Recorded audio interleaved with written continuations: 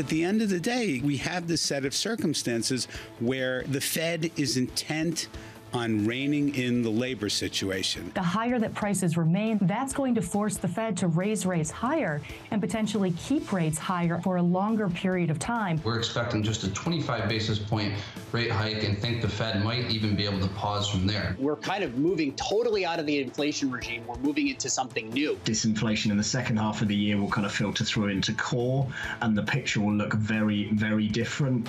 This is Bloomberg Surveillance with Tom Keene, Jonathan Ferro, and Lisa Abramowicz.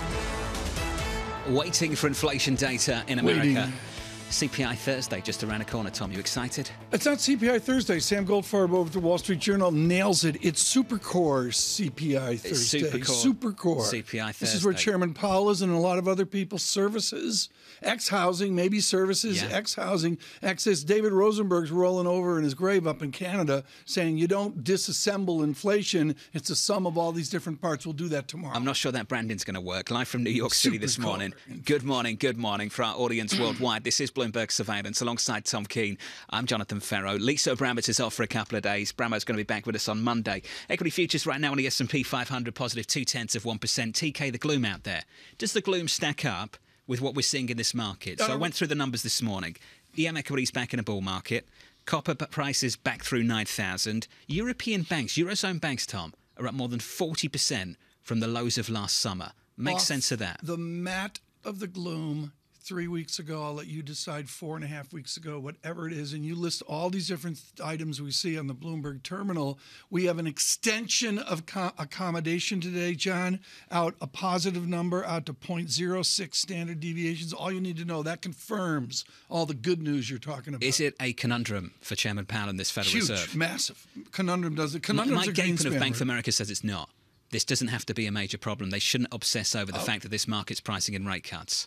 I agree, but I nobody cares about my opinion. I'm going to state that the accommodation we're seeing and the good news we're seeing here is something he can't deal with until he sees inflation break. We may see that tomorrow. We get that tomorrow morning. I have to say today, light on data, light on Fed speak. Maybe that's good news for many of you. Right now, let's whip through the price action. Equity futures up 0.2% on the S&P 500. Yields come back in on a 10-year, down by about 4 or 5 basis points to 357.24.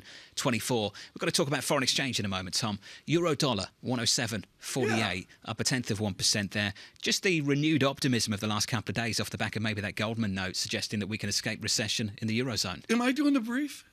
Would you like to do the brief? I'm doing the brief. What's coming up? What have you got? Folks, here's the brief. It's a Ferro Keene brief. Bramo is so gone.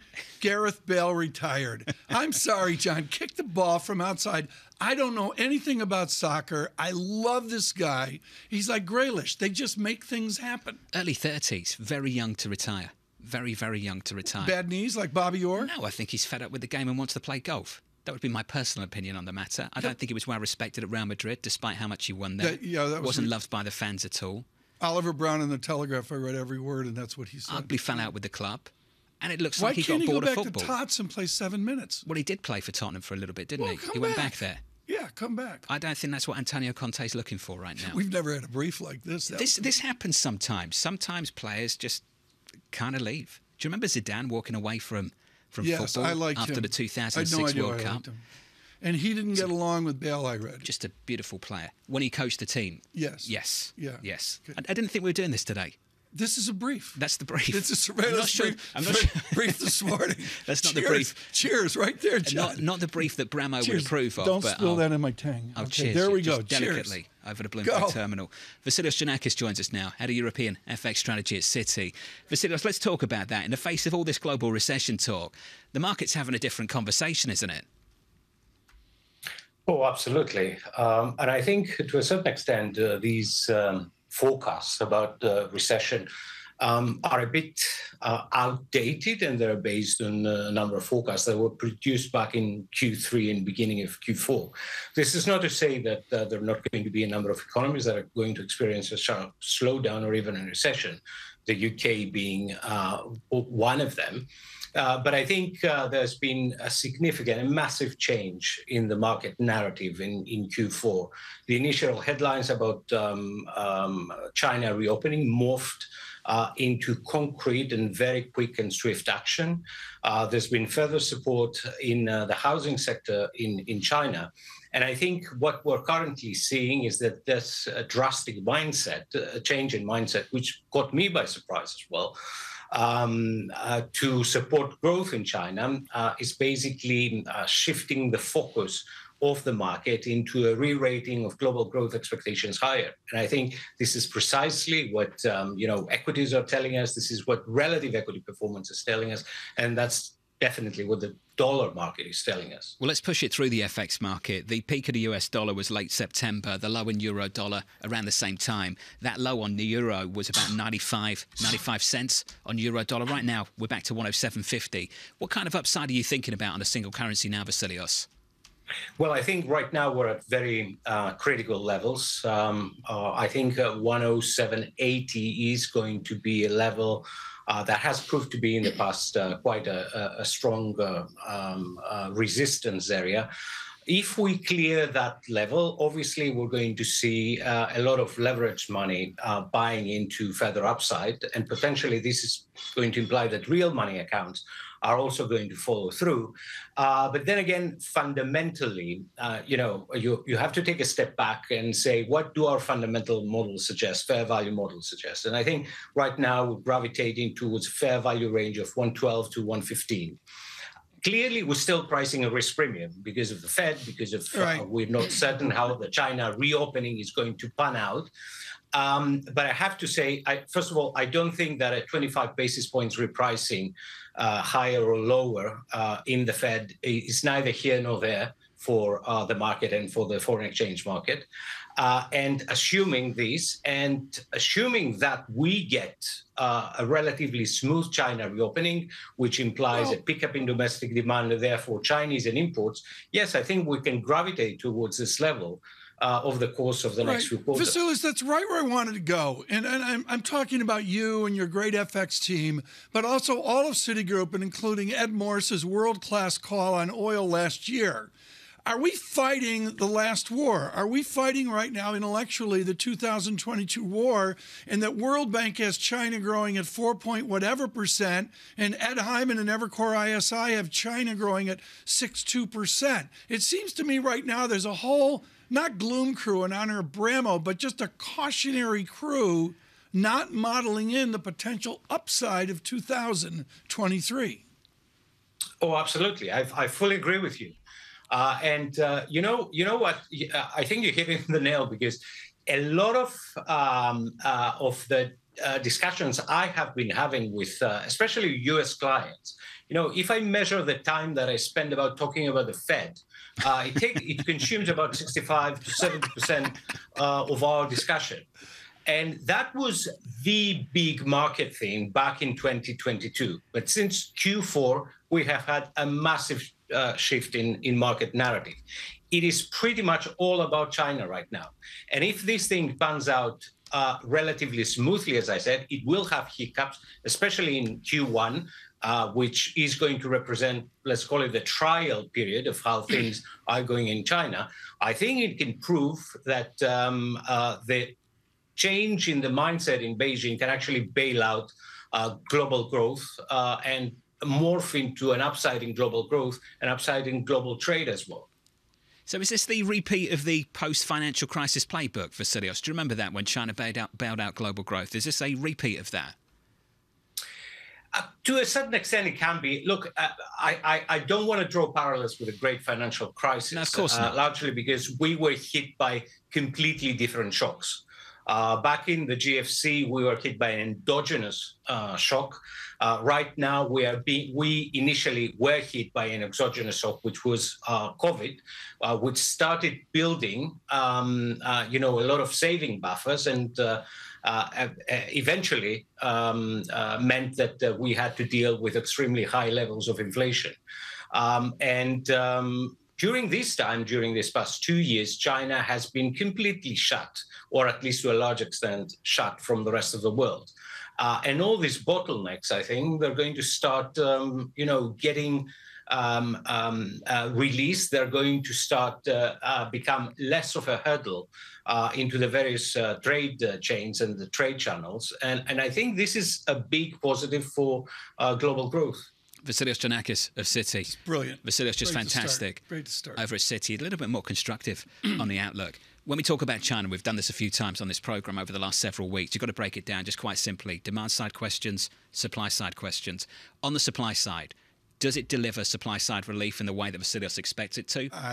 Or does it lead to further supply-side dislocations off the back of that big demand that we're expecting? I'm going to go to Jonathan Spence at 101. They have one mandate within their totalitarian regime, and that is to marginally employ the people. And that means fiscal stimulus, and particularly a bailout of their domestic real estate business. And that statistic yesterday from Julian Emanuel and Ed Hyman of 6.2% China's CPI doesn't get you to the gloom of a good institution, World Bank. We've got Malpass coming up. I'm looking forward to it. And by definition, they have to look back. I get that. Giannakis is looking forward and seeing a better day. And Malpass is looking at maybe a one handle on global GDP. The price action is not confirming that outlook in any way, shape or form. Yeah, I will always defend these institutions. They are institutions. They have to look backwards, and that's what I saw yesterday from World. I get all of that. So for an investor right now, you've got to answer a simple question, Tom. I've been asking it. Should you price in a global growth rebound off the back of China reopening, or should you price in a global growth slowdown off the back of monster financial tightening? You should tune into Bloomberg Surveillance tomorrow at 8:30, where we will look at super core inflation along with everyone else. And these are the drips: Spanish inflation, French inflation, three other inflations I can't remember, John. Even the United Kingdom with a warm Europe, maybe a better nat gas pricing in Europe. These are cumulative good newses on disinflation. I'm with you, though. I think this conversation can completely change at 8:31 Eastern time tomorrow morning. Yeah. Completely. You get an upside surprise, the conversation switches, and Vasilios is going to be very upset. We are not de-emphasizing the inflation report tomorrow. We're not going to do that. We're not going to de-emphasize the inflation report. To Vasilios' point, his frustration about the conversation being dominated by the Fed, you get an upside surprise. 65% of his tech. It's all we're going to talk about. John, 65% of his chat is consumed. I say consumed by Fed chat. That's almost as bad as you. So he thinks it should be 80% China? It's 80% with you. You reckon? Yeah, Fed chat. I'm trying to bring it back in. I'm trying to lean a little bit more into the China conversation, I agree. Tom. I agree. Equity futures right now up 0.2% on the S&P. Let's round it up. Yields are down by 4 or 5 basis points. Your 10-year, 357. Keeping you up to date with news from around the world with the first word, I'm Lisa Mateo. President Biden says he was surprised that classified documents were discovered in an office he used before he was elected. He says his lawyers did the right thing by calling the National Archives, which took possession of the papers the next day. Congressional Republicans are promising to investigate. The U.S. will bring Ukrainian soldiers to Oklahoma to train on the Patriot air defense system. About 90 to 100 Ukrainians will take part. Normally, training on the Patriot takes several months, but the U.S. is looking for ways to speed that up. In the UK, ambulance workers are on strike again today. Members of the two unions are walking out as part of a dispute of pay in the National Health Service. The public's been warned they may have to wait longer for emergency services. Bloomberg's learned that Apple will start using its own custom displays in mobile devices as early as next year. That's a blow to partners such as Samsung and LG. The company plans to begin by swapping out the display in the highest-end Apple Watches by the end of 2024. And after years of scandals and multi-billion-dollar losses, Credit Suisse is tightening its belt. Bloomberg has learned the Swiss lender is considering cutting the bonus pool for 2022 by about half. The move would bring the amount down to about $1 billion, with some employees likely to receive no bonus at all for last year. Global news 24 hours a day on air and on Bloomberg Quick Take, powered by more than 2,700 journalists and analysts in more than 120 countries. I'm Lisa Mateo. This is Bloomberg.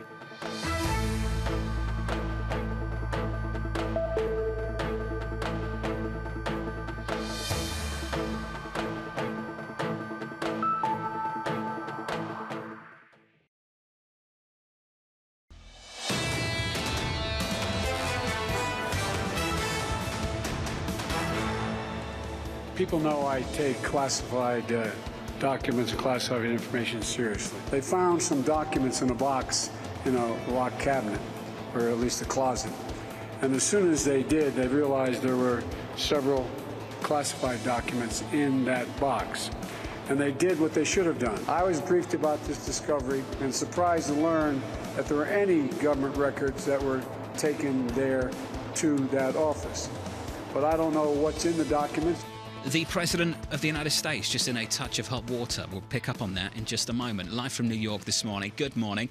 About 25 hours, 26 hours away from a CPI report in America. The Fed speak. Pretty quiet today. The data pretty quiet as well. Your market pretty quiet too.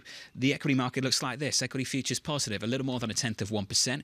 Yields come back down by 4 or 5 basis points, 357.24.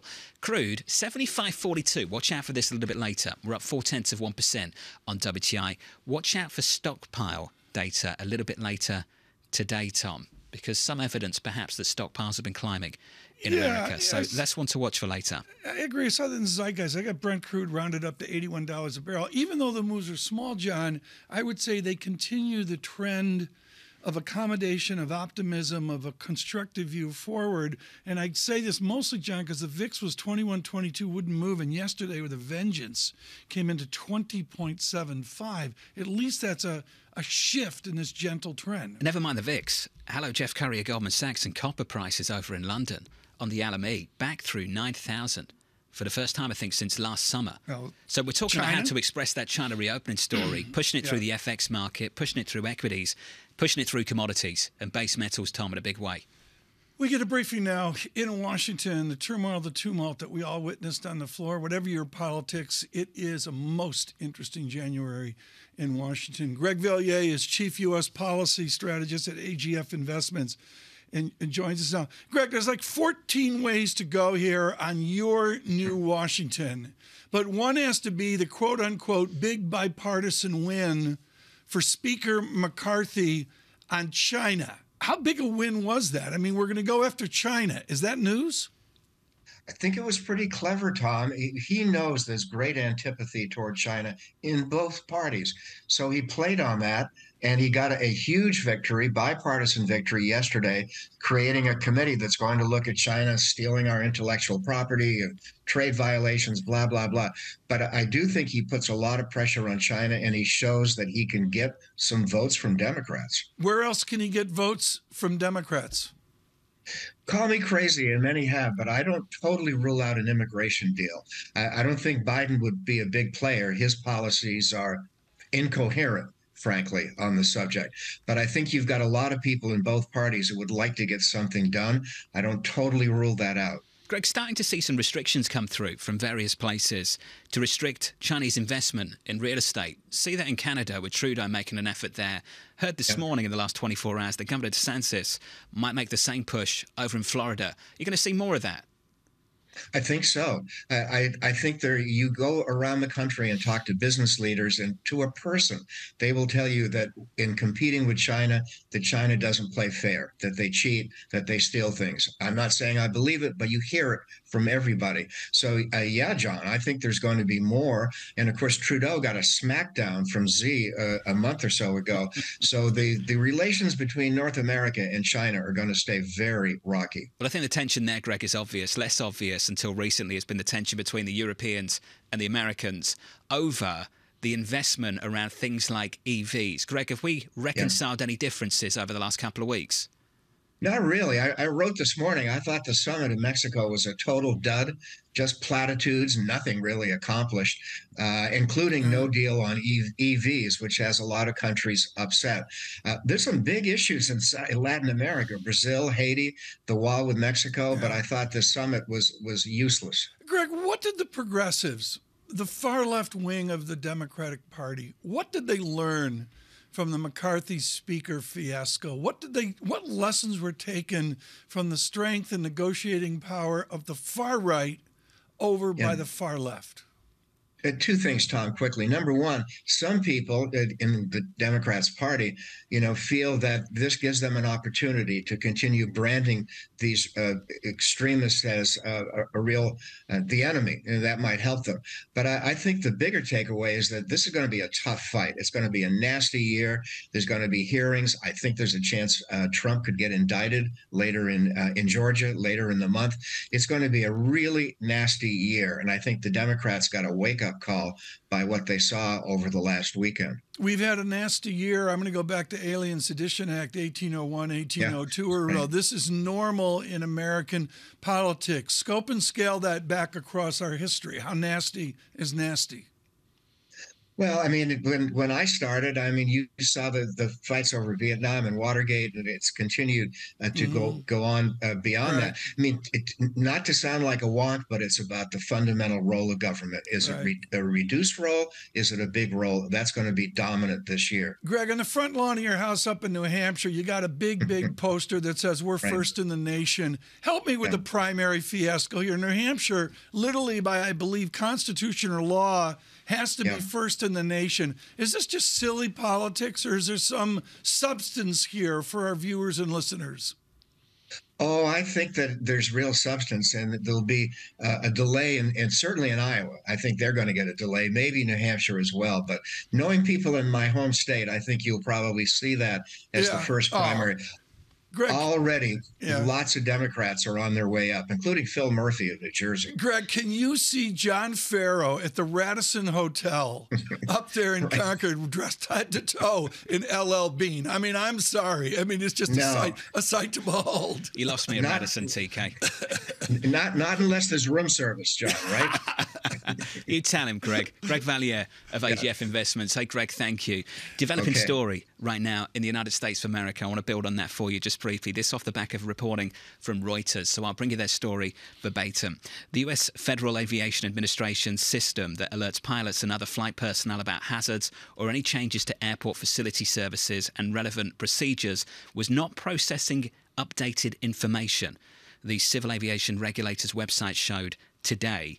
Over 400 flights were delayed within and into or out of the United States as of Wednesday, today at 5:31 Eastern Time. Flight tracking website FlightAware showed it was not immediately clear if the outage was a factor. The information's still coming through, Tom. That's the reporting that came from Reuters in the last 30 minutes or so. Yeah. If you're looking at the pre-market moves, the airlines are a little bit softer. No real drama here. We're down about 0.5% on American. On United, down 1/3 of 1%. Southwest, which has had its own troubles with its own systems over the last couple of weeks, is down 2.8%. You can make jokes about it, but it's not funny. There are airplanes in the air. There are international flights coming in. It's boom times, 6, 7, 8 a.m. on the East Coast for all those international flights to drop in. And, I don't know the details of it, but these are busy skies just with what's up there now, even if they're grounded on the ground. When we get more information, we'll bring it to you. But that's the latest from the reporting from Reuters this morning. Elsewhere, the equity market is just a little bit firmer on the S&P 500, up by 0.2 of 1%. Futures advancing here. Your next big stop, your next scheduled stop for equity markets, the bond market, FX, as well as CPI tomorrow morning. Equities up, going into it, Tom. Yields lower by 5 basis points on a 10-year, 357. Services and goods near disinflation. Even I've seen some charts dropping down on the edge of deflation, a negative statistic on some of the goods subsets. But services just hasn't given way. You got to come back down to a 3% normal. I'm using that as a very general statement, John. But you got to get services down, not to 0, not to 2% as a Fed statistic, but just some there on a blended basis with goods that moves them in the right direction. And we're just not there yet. We may get a vector, a trend that gets you there, but we're not there yet in services. Well, let's talk about the trend of last week. Headline data, claims exceptionally low. Payrolls still pretty decent. Unemployment 3.5%. Just that softness in wages. Maybe that reduction in hours worked. Maybe that gets your attention, Tom. Neil Dutta, Jim Glassman, and the other optimists out there, they look really smart going into a recession that's out there somewhere. Excited to catch up with Chris Ferrone, a strategist, very shortly from New York. This is Bloomberg.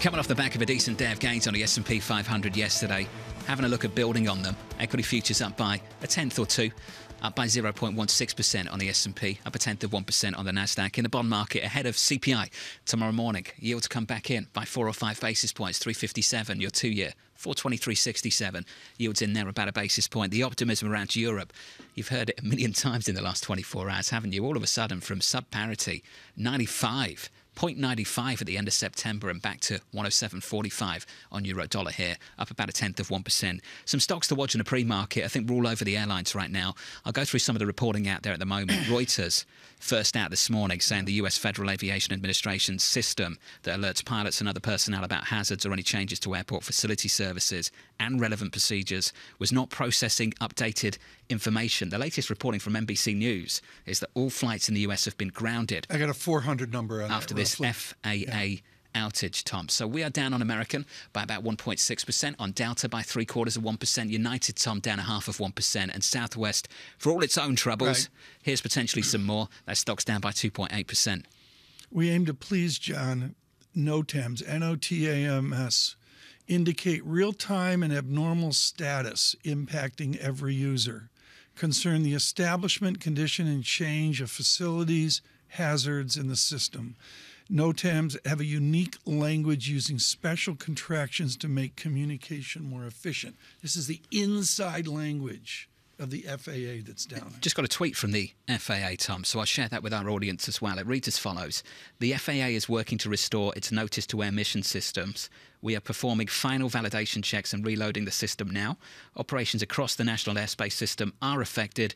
We will provide frequent updates as we make progress. The latest, Tom, from the Federal Aviation Administration. I got an iPhone, they're rebooting it. Sounds like what they're doing. We will continue. Turn again, it off and back on a again. serious matter, folks, with an estimated 400 flights by Reuters grounded right now. Not grounded is Chris Verone, partner, head of trend, technical, and macro strategy at Baird. He and I are on the same page. Forget stochastics. Trend matters. Which trend chart, Chris Verone, right now matters? Well, Tom, it's a great question. And I think when you look at the market in totality right now, you could make two very compelling cases on both sides. Let's take what I think are some of the problems with the bull thesis right now. When you look at the problems to the bull trend, I would say it's gold has been better than stocks. The largest stock in the world, Apple, has broken down, and the yield curve is still wildly inverted. So that's the problem with the bull case. What's the problem with the bear case? The problem with the bear case is Caterpillar's at a 52-week high, LVMH is at a 52-week high, and industrials all over the world are breaking out, right? So we're in this very, very disparate market. You know, 2022 was a monolith. I don't think 2023 is a monolith. But, you know, what's interesting here, Chris Verone, and you know under setups you can have a number of trends to confirm. Does time heal the confirmation wound? If I've got a certain trend belief that I have, do I go out February, March, May to get confirming trend? Is that going to happen? Well, I think, Tom, to that question, I think the best trends or the bull markets out there are in what no one owns. It's metals and it's mining. I mean, look at the breakouts we've seen in Rio and BHP and Vale and Freeport, right? There's a message there. It's just a really small part of the market that I think is wildly underowned. And then conversely, when you look at the stuff that people do own still in size, relative top in Apple, relative top in Microsoft. So it's a very split tape from that perspective. The bull markets are in what no one owns right now. Well, let's go through it one by one. And Chris, I want you to tell me what you'd sell. EM equities back in a bull market. Copper back through 9K. You mentioned Rio. It's up almost 40% from its lows in late October. Look at the banks in Europe. They're up 42% from the July lows. You can look at high-yield spreads in the United States. It's not just the stuff abroad. High-yield spreads in the US are the tightest we've seen going back to August. They're more than 100 basis points off the wides. What's a sell here, Chris, going through those things? Well, when I hear you describe that, John, I think what you're describing is money's coming home. Capital is being called home. For the last decade, you were really only rewarded if you parked money in the U.S., and there was a lot of various ways to do that. When I look at U.S. market cap as a share of total market cap, it's topped. It's declining. right? So there is a change where money is going back to where it originated from. You see that not just with the European banks, you see it with the Japanese banks. I mean, what's the message there? You see it in the strength in the Chinese yuan, right? So everywhere I look, we've talked a lot about regime change now entering in its second year. Capital is being called home. I think that's a really, really important theme moving forward. So, Chris, let's build on it. What do you say to the people here in the United States with a home bias who think we're one rate cut away from tech regaining leadership and the US beating the rest of the world? I think all this focus on the pivot is missing the actual pivot. And the actual pivot's what happened in Japan in mid-December. The actual pivot, it's what's going on in China right now. I mean, look at the response to the equities or the corners of the market that are related to those stories. I mean, the move in the Japanese banks, you're talking about a decade-long breakout, a 20-year breakout in some of the Japanese banks. I mean, that is how a market should respond to a meaningful pivot. You've seen it in Japan. The move we're seeing, I think, with these big basic resource stocks would also be suggestive of a major shift in China right now. And then when I look at the U.S., all this anticipation for a pivot, and you have rates down and you have dollar down, and the big weights are still underperforming. So I think the market is speaking very clearly about what the real pivot is and what's the fallacy. Chris, it's Strategas Baird. If I want to express a belief in the recovery of China, maybe even Japan, and the Pacific Rim, how do you best express that? Do you do it through an ETF? Yeah, well, I think there's a couple ways. And, we certainly run ETF strategies and that try to capture the macro thematic elements of what's going on. But I would also just add to that, the thing about China, I want to own something where I don't have to be perfectly correct on China. And that's why I like these big basic resource stocks. I think there's other stories there. I think the China reopen is part of it. But when I look at Rio or Vale or BHP or Glencore, I think there's more than just a China story there. So, in emphasizing what are the best charts around the world, those are certainly high on our list. Yeah, okay, they're certainly high. So tell me about the techs. You say they're beleaguered, they're still overloved, and all that. They've still got massive revenue growth. They're still, I believe, going to have product. They're going to make, the profitable ones are going to make margin. Do you ignore them or just hold them? I think you still sell them. We're in the, I think, still early innings of what will be a multi-year move out of these stocks. And, Tom, it'll have two phases. And I think we probably have seen the first phase. And the first phase was these names going down more in a down market. But the second phase is almost more paralyzing. It's these stocks going up less when the market goes up. I mean, that was the lesson of 2001, 2002, 2003. The big tech stocks went down more as the index fell, and then they went up less in the next bull market. That, I think, is so important to remember here. Chris, on the same day that we got a 52-week low on Caterpillar, that was the same day the dollar peaked. Now, Chris, I imagine you don't think that's a coincidence. What's driving what? I think that is not at all an accident. The deflation of the dollar here, or the popping of the dollar bubble, I think is a very big story for 2023 and beyond. Now, in the short term, I would say dollar is very oversold here. It would not surprise me to see it bounce. We're going to put in what I would call, in my world, a right shoulder in the dollar. I would be a seller of dollar strength. But think about it this way, John. Over the last, let's call it 12 weeks, growth investors and growth stocks have gotten every single thing they've wanted. Rates down, dollar down, softer inflation, and they have nothing to show for it. Right? Gold is up more than the triple Qs over the last 12 weeks. So that's a problem, I think, if you're counting on some change in the macro or some relief in the macro to be the catalyst for the restarting of the growth bull market. Hey, Chris, this was great. Chris Ferone there, Strategas. Just looking at those charts. And Chris, I have to say, mention those miners before the new year. It's not just this new thing, it's just looked at the chart right now. It's been on top of that story for the last several months. We've got a new headline. Just want to bring it to our audience, Tom. Please. United Airlines. The flights are grounded amid this FAA alert system failure. That headline crossing, Tom, just moments ago. Thanks for your concern about Bramo. I just went, she's in Morristown. I thought she was at Teterboro, but she's at Morristown with the Gulfstream. Is she trying to travel this morning? Private jets are on the ground, too. She can't get off. It's there. United, we're going to hear from a lot of others as well. And what's important here, folks, is I don't have within the zeitgeist any indication of the duration of this. Do you, John? No idea. I don't think we've got any indication of that either. It could be 10 minutes. It could be whatever. All we know so far is that there has been a failure of a key pilot notification system operated by the Federal Aviation Administration. NBC a little bit earlier this morning reported that all flights have been grounded. We're going to company after company and waiting for confirmation of that. But United Airlines and those flights have been grounded amid this FAA alert system failure. You can see the moves in the stocks in a pre-market. There's no real drama right now. We're down by 1.6% on American. On United, we're down 0.5% on Southwest, as I keep saying, which has its own problems. And here's a new problem. Southwest is down by 2.5%. And to your point, Tom, a lot of this is going to depend on how long this goes on for.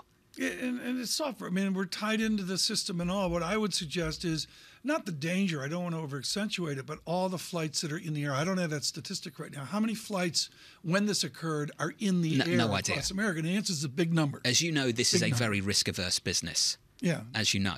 So when we get more information, we'll bring it to you. But right now, that's the latest from United. Yeah. Flights grounded amid the FAA alert system failure, and the stock's a little bit softer. So if you are looking at travelling this morning, no doubt reach out to your airline and work out what on earth is going on this morning, because I don't think a lot is going on, Tom, based on what we've seen so far.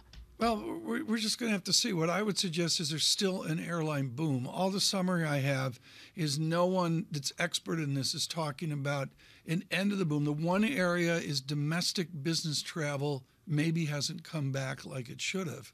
But other than that, would you agree with me, John? Oh, transatlantic, international business, huge. Elaine Beck has talked about it with us a million times.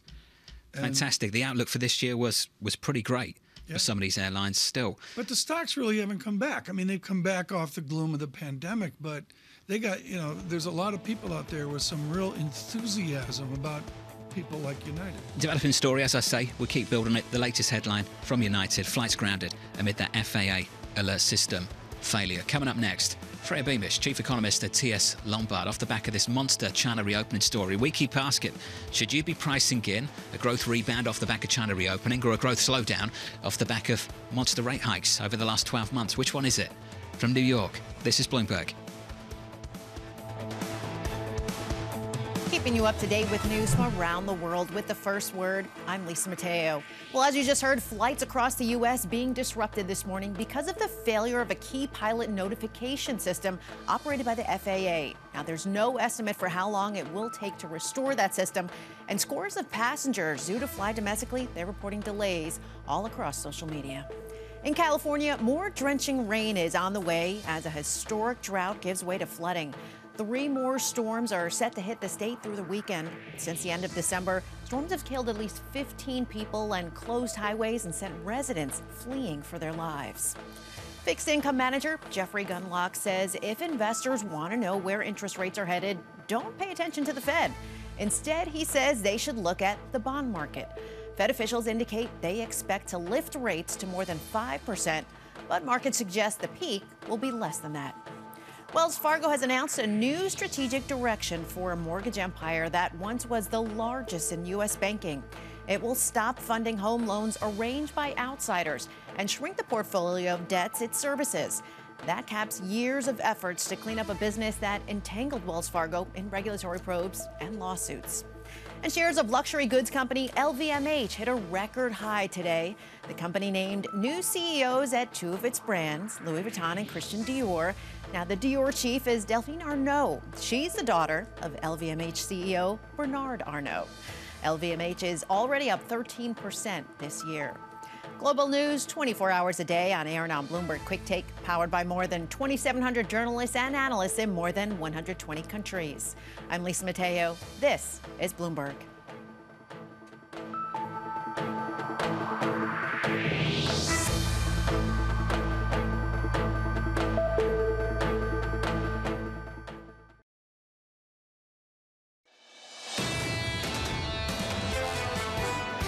when you see that the gas prices are going down, you can expect that the consumer bills are going to go down. But that indeed is the key thing, because that's what is driving inflation. That inflation that is driving up, especially in countries with automatic indexation, such as Belgium, is driving the wages up, which is actually hampering our competitiveness. And so prices going down is good, but it will take some months before the consumer will see it. We're not out of the woods yet, is the message from the Belgian Prime Minister sitting down with Maria Tadeo in the last 24 hours. If you are just tuning in, good morning to you. Equity futures just about positive on the S&P through much of this morning. Equity futures right now look a little something like this, up 0.3% on the S&P 500. Yields come in 4 or 5 basis points on a 10-year to 357.24. If you can bring up the airline stocks, that's getting a ton of attention this morning. Here they are in the pre-market. Southwest down 2.5%. United down by a little more than 1% this morning. United Airlines temporarily grounding all flights to all destinations off the back of this story, Tom, that developed in the last hour, the failure of a key pilot notification system operated by the Federal Aviation Administration. It's going to take a long time, Tom, to work out what's going on here, but we haven't got the information yet as to how long this might take. We're learning about this in real time. We're not any smarter than you are, folks, and I know you're going to go to our reporter on this, John, in London, but just one sentence. This is from the FAA. Did you know that you should always check 25 nautical miles to either side of your full route of flight to ensure relevant NOTAMs? That's how tight this is.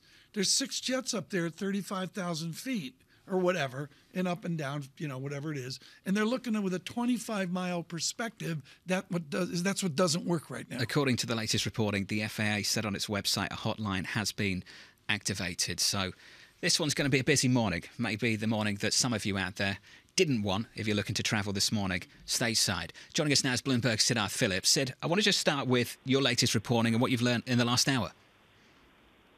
So, in the last hour, we've learned that United Airlines has temporarily grounded all its flights to all its destinations.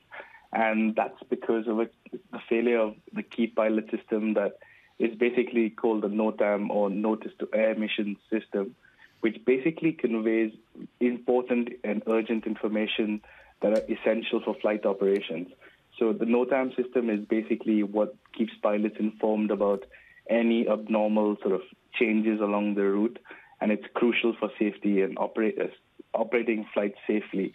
And from what the FAA has put out on its website, the system failed at about 2028 last night, and since then there's been no new NOTAMs or amendments that have been processed.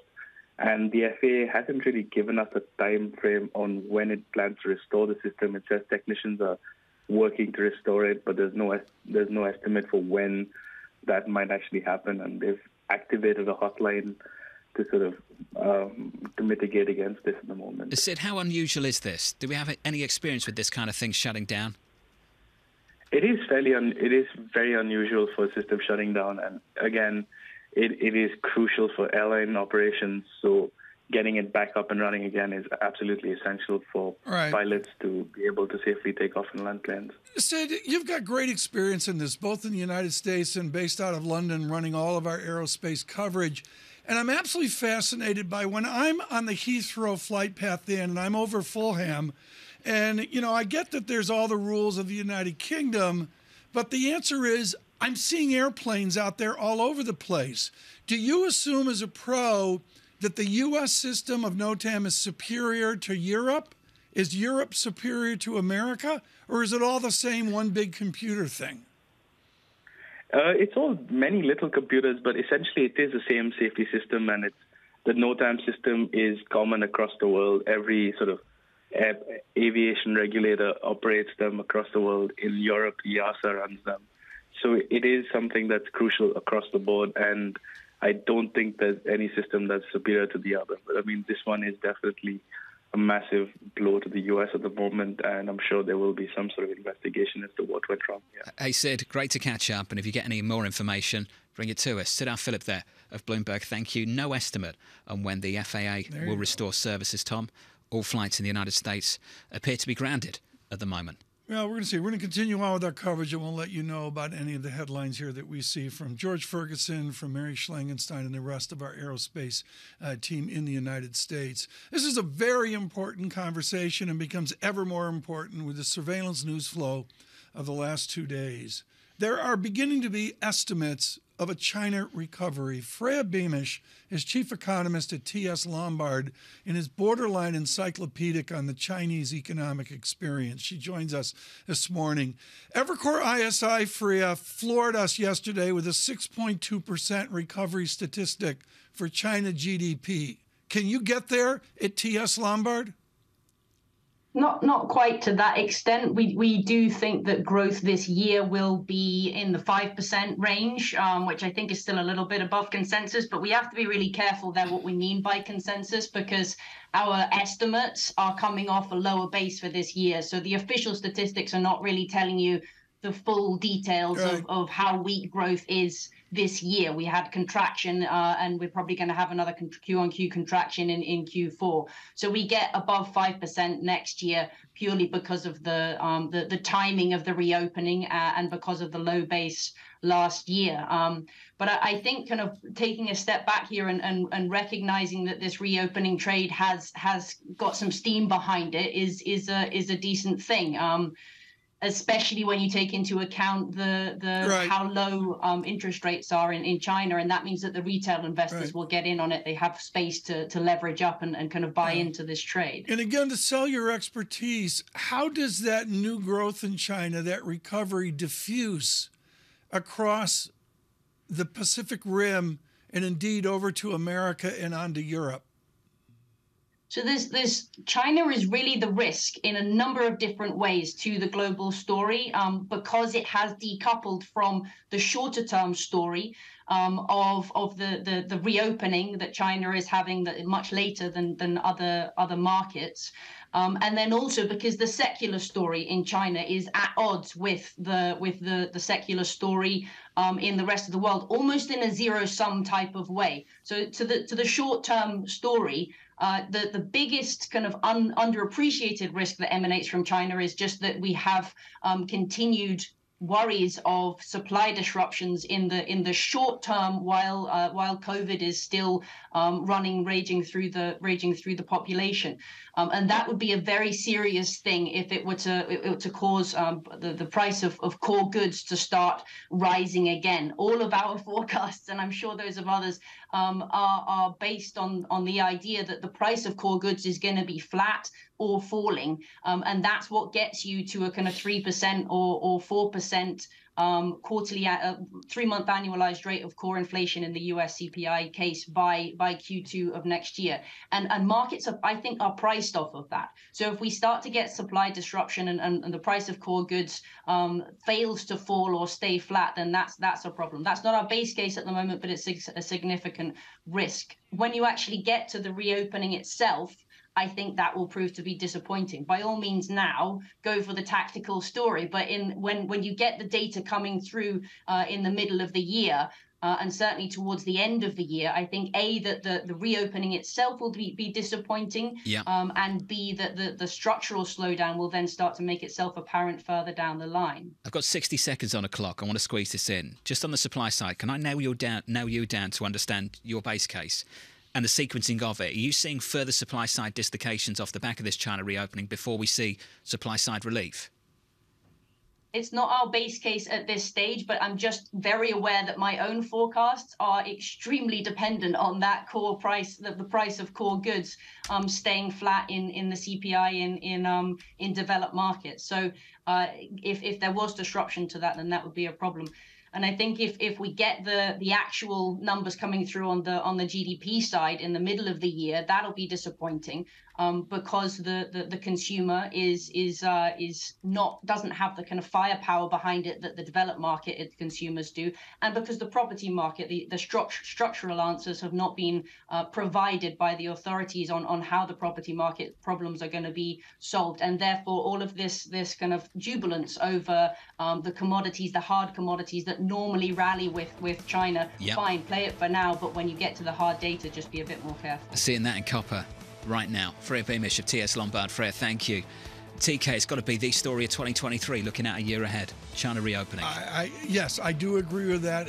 The focus is on inflation on a global basis in each tea leaf, but on an aggregate basis, there is no other story. Coming up, the brilliant Ed Yardeni of Yardeni Research. We'll catch up with him in the next hour.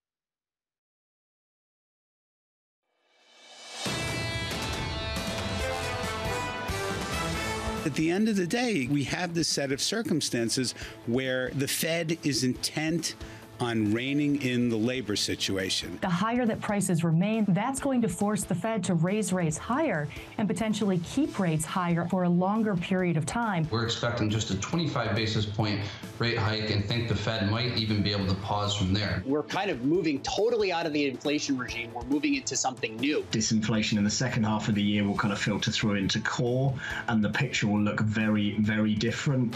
This is Bloomberg Surveillance with Tom Keene, Jonathan Ferro, and Lisa Abramowicz. A busier morning than we expected. Live from New York City this morning. Good morning, good morning. For our audience worldwide, this is Bloomberg Surveillance on TV and radio alongside Tom Keene. I'm Jonathan Ferro. Your latest news on the flying front in the United States of America, not much of it going on. The Federal Aviation Administration, a key pilot notification system operated by the FAA, disrupted air travel across the country this morning, with United Airlines temporarily grounding flights to all destinations. The latest update that we're getting this morning from the FAA reads as follows out on Twitter. Cleared update number 2 for all stakeholders. The FAA is still working to fully restore the notice to air mission system following an outage. They go on to say, Tom, while some functions are beginning to come back online, national airspace system operations remain limited. The stocks of those airlines here in the United States through much of this morning in the pre-market. TK, just a little bit softer, but no real drama so far. Yeah, the drama here is the uncertainty, and I'm getting a lot of different numbers here. I really don't even want to quote how many flights are delayed. You know, the whole media ballet, this in, developing story. You know what? It's down. That's a developing story. It's not working, and if you're at the airport, you're miserable. Maybe you're not miserable like over the holiday season and the disaster at Southwest and other airlines, to be fair. But the answer is this is serious, and it has to do with the logistical structure of the integrity of the country. Flights grounded. To your point a little bit earlier, you asked the question, how long is it going to go on for? Absolutely no idea. I can only bring you the latest update from the FAA. Hysteria. Should we stand in the water in the ocean? We're in the... Is that what you're going to do? Yeah, go to the airport. Like a storm report. Storm report. Let's not do that. Let's not do that. The FAA just moments ago, just to repeat what they said, while some functions are beginning to come back online, national airspace system operations remain limited. Again, I get the information. I'll bring it to you. That's the latest. Tom, we also need to talk about what's happened in this market. Just a return of optimism. We closed out 22. Doom, gloom, global recession calls, and we'll catch up with David Malpass at the World Bank a little bit later this morning, who has a one handle on global GDP growth. And I have to say, that one handle on global GDP growth is not captured in many of these markets right now. And what's important to remember is Malpass was the optimist. He was on the edge of Neil Dutta when he was at Bear Stearns. So for him to deliver a sub 2% statistic is just congenitally painful for Mr. Malpass. What I see is a follow through here, John, and my headline off the data yesterday was finally the equity market really nudged through with the VIX coming from a 22 handle down to 20.75. That's like halfway to maybe where it ought to be right now, given the oomph we're seeing in the market. Chairman Powell didn't say much. We're light on Fed speak today. Yeah, we're light on economic data today. Maybe like us, he wanted to wait for CPI. It's just possible. Morning. Inflation data just around the corner. When's he see it? You think he's? I don't actually know the answer to that. I might ask Mike McKee there. Maybe he's like up at Ben's Chili Bowl up on U Street. You think he's sitting there? I don't think there's a secret envelope in public in the restaurant. At least he shouldn't be doing that. Ed Yardeni joins us now of Yardeni Research, the president and founder. Ed, can we start in this international story? Just start there. Just go a little bit deeper. Yeah. What do you make of it? Just the rally we're seeing in EM, in base metals, in copper, and elsewhere too. Well, last year there was a lot of talk about a recession around the world. We started out last year with a lot of concern that if the Fed was in fact going to tighten and inflation was going to be persistent, that the U.S. might fall into recession. And there was a lot of chatter in the first half of the year when real GDP was down. But there was also a lot of talk about Europe going into a recession because of the war in Ukraine and what that did to energy supplies in Europe. And then, of course, China has been struggling with another wave of the pandemic. So you put it all together, and the outlook was for last year for the global economy to be weak. Now I think there's the markets are signaling that the plunge in natural gas prices in Europe suggests that Europe may not have a recession after all. And now with China abandoning the COVID policy, opening up, there's a perception that we may get a terrible wave of the pandemic for a few months, but then it should abate and China should open. So the outlook for the world economy, I think, is actually improving. So, Ed, are these trends you want to ride? The rally we're seeing in EM equities, the rally we're seeing of the miners in base metals? Yes, yeah, absolutely, especially since we started out the year or ended up last year with sort of a consensus view that the market was going to go down and make a new low. The stock market in the U.S. would make a new low by the middle of the year and then would provide opportunities. I think we made a low on October 12th in the market. I think that was the end of the bear market. And I think we're back in a bull market, not straight up, a lot of volatility, but I think the markets are telling us that the world economy is improving. And Danny, Torsten Slack moments ago at Apollo brings up the heart of it, the calculus, which you studied at Yale a few years ago. And the basic idea here is we've been fixated on the level of inflation. Right. And now the market and the pundits and economists like you are switching to the first and second derivatives, the change of the movement, the dynamics of inflation. How does the Fed adapt to that focus and that change? Well, I think the Fed recognizes and is embarrassed by the fact that they made a mistake at the end of 2021 and early 22, that they turned out to fall way behind the inflation curve. And I think they're trying to make up for that mistake by possibly making another mistake. But look, I don't tell the Fed what to do. I try to anticipate what they're going to do. And right now, it certainly looks like they're going to do another 75 basis points, maybe in 25 basis points increments in the first half of the year, even though the data may suggest that that's really not necessary. And then they intend to keep it there at 5.25%. I have no problems with that, really. I think the economy is resilient. I'd love to go back to the... That's the point here. Ed, in your Ute, Ed, we face this. So if we get up into the 5-ish range, and the key phrase from you, Dr. Yadeni, is, and we stay there, there's a lot of punditry that the world will come to an end as we know it. Push against that. Well, that's not my style. I rarely think that the world's going to come to an end, and quite the opposite. When I see a lot of people talking that way, my contrary instincts come out, and I think that we may actually be seeing a change from the new normal of unconventional monetary policies, ultra easy monetary policies that we had from 2009 to 2021. Back to the old normal. It would be great if we could get back to kind of an environment where interest rates are not zero, where we don't have monetary policy buying bonds in bulk, and I think that's what we're seeing. We're going back to the old normal economy, which is able to grow with reasonable interest rates. Zero is not a reasonable interest rate. And if that's the case, then that raises leadership questions. Where do you think that leadership comes from, both from a sector perspective and a geographic perspective as well?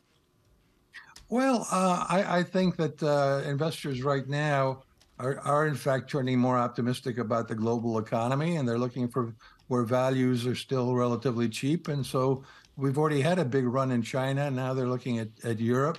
I think it's a diversified global portfolio makes sense here.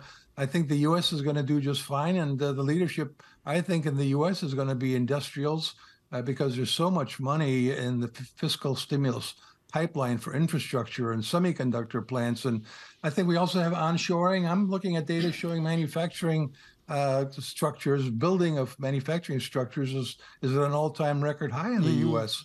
So put it all together, and I think you just diversify. What does trade do, Ed Yardeni? X minus M, given a Chinese recovery. What is the export dynamics and the import dynamics?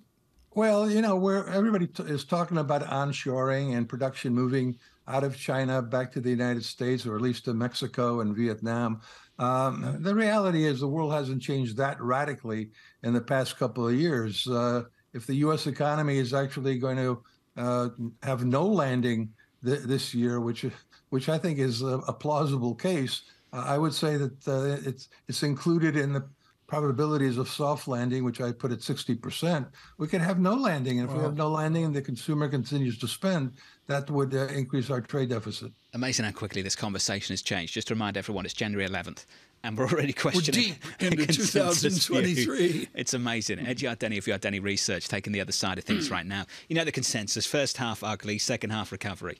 And all of a sudden we're talking about first half better, second half who knows? I hate to do this, John. You don't need to hear it. But the fact is, years ago, young Ferro said maybe the New Year's outlook ought to be written March 31st. They should be. This is like trophy-taking year for that. It has been for us, folks, with all the different resources our team has the last 72 hours. If they ever push you and I out, if everyone gets fed up of us and we start up our own research house, Tom, we're going to do our annual outlook in March and look back on the last 3 months and say what everyone was wrong about. We would de-emphasize December 31, and we would emphasize March 31. Is that what we would do? Yeah, it's like I'm waiting for spring training. I learned today the Red Sox don't have a shortstop and a second baseman. That's a small matter. So what's happening with you guys? What's happening with you guys? I don't know the backstory. I got my own theories, which are just amateur time, but certainly the pros, and I give great credit to The Athletic for their coverage with the New York Times. The Athletic has made very clear you line up X number of teams, the Red Sox are number 1, number 2, number 3. Have the Mets been throwing more money at it? Well, talk to Bramo. I mean, call her up. She's at Morristown on the runway. We've got to find out what's going on with those airlines. So here's the latest for you. Just to run through things, if you're just tuning in, US flights grounded after the failure of a key pilot notification system operated by the FAA. That's the Federal Aviation Administration. We heard from United a little bit earlier this morning, temporarily grounding all flights to all destinations. This is what we heard from the FAA a little bit earlier this morning, their latest update. The FAA is still working to fully restore the notice-to-air mission system following an outage. While some functions are beginning to come back online, national airspace system operations remain limited. That's the latest update. Here's an update from the Transport Secretary. Buttigieg, Tom, has this to say. I've been in touch with the FAA this morning about an outage affecting a key system providing safety information to pilots. FAA is working to resolve this issue swiftly and safely so that air traffic can resume normal operations and will continue to provide updates. So, Tom, that guy's been a busy man, hasn't he, in the last couple of weeks? First Southwestern, now this. They came out of the pandemic and they got a lot of aid and they're trying to get back to normal. They're not there yet. It's a year out. Guy Johnson joining us next to break down. Knows more than the two of us combined. I think that's fair to say. Guy is tuned into this. Just a little bit. Futures up 2/10. This is Bloomberg. Keeping you up to date with news from around the world with the first word, I'm Lisa Mateo. Well, as we've been reporting here on Surveillance, there's been a major disruption to air travel in the U.S. this morning. It's due to the failure of a key pilot notification system that's operated by the Federal Aviation Administration. Now, United Airlines has temporarily grounded all flights. Overall, one tracking website listed more than 1,100 flights delayed in the U.S. The FAA isn't estimating how long it will take to get that system back on track. Well, President Biden says he was surprised that classified documents were discovered in an office he used before he was elected. He says his lawyers did the right thing by calling the National Archives, which took possession of the papers the next day. Congressional Republicans are promising to investigate. Ukraine's President Volodymyr Zelensky is vowing that his troops will stop Russian aggression, and he promises the conflict will not turn into World War III. Zelensky spoke by video to Tuesday night's Golden Globe ceremony. He said the tide is turning in the war, even though it's still not over. In the UK, ambulance workers are on strike again. Members of the two unions are walking out as part of a dispute of pay in the National Health Service. The public's been warned they may have to wait longer for emergency services. And after years of scandals and multi-billion-dollar losses, Credit Suisse is tightening its belt. Bloomberg has learned the Swiss lender is considering cutting the bonus pool for 2022 by about half. Now, that move would bring the amount down to about $1 billion, with some employees likely to receive no bonus at all for the last year. Global news 24 hours a day on air and on Bloomberg Quick Take. I'm Lisa Mateo. This is Bloomberg.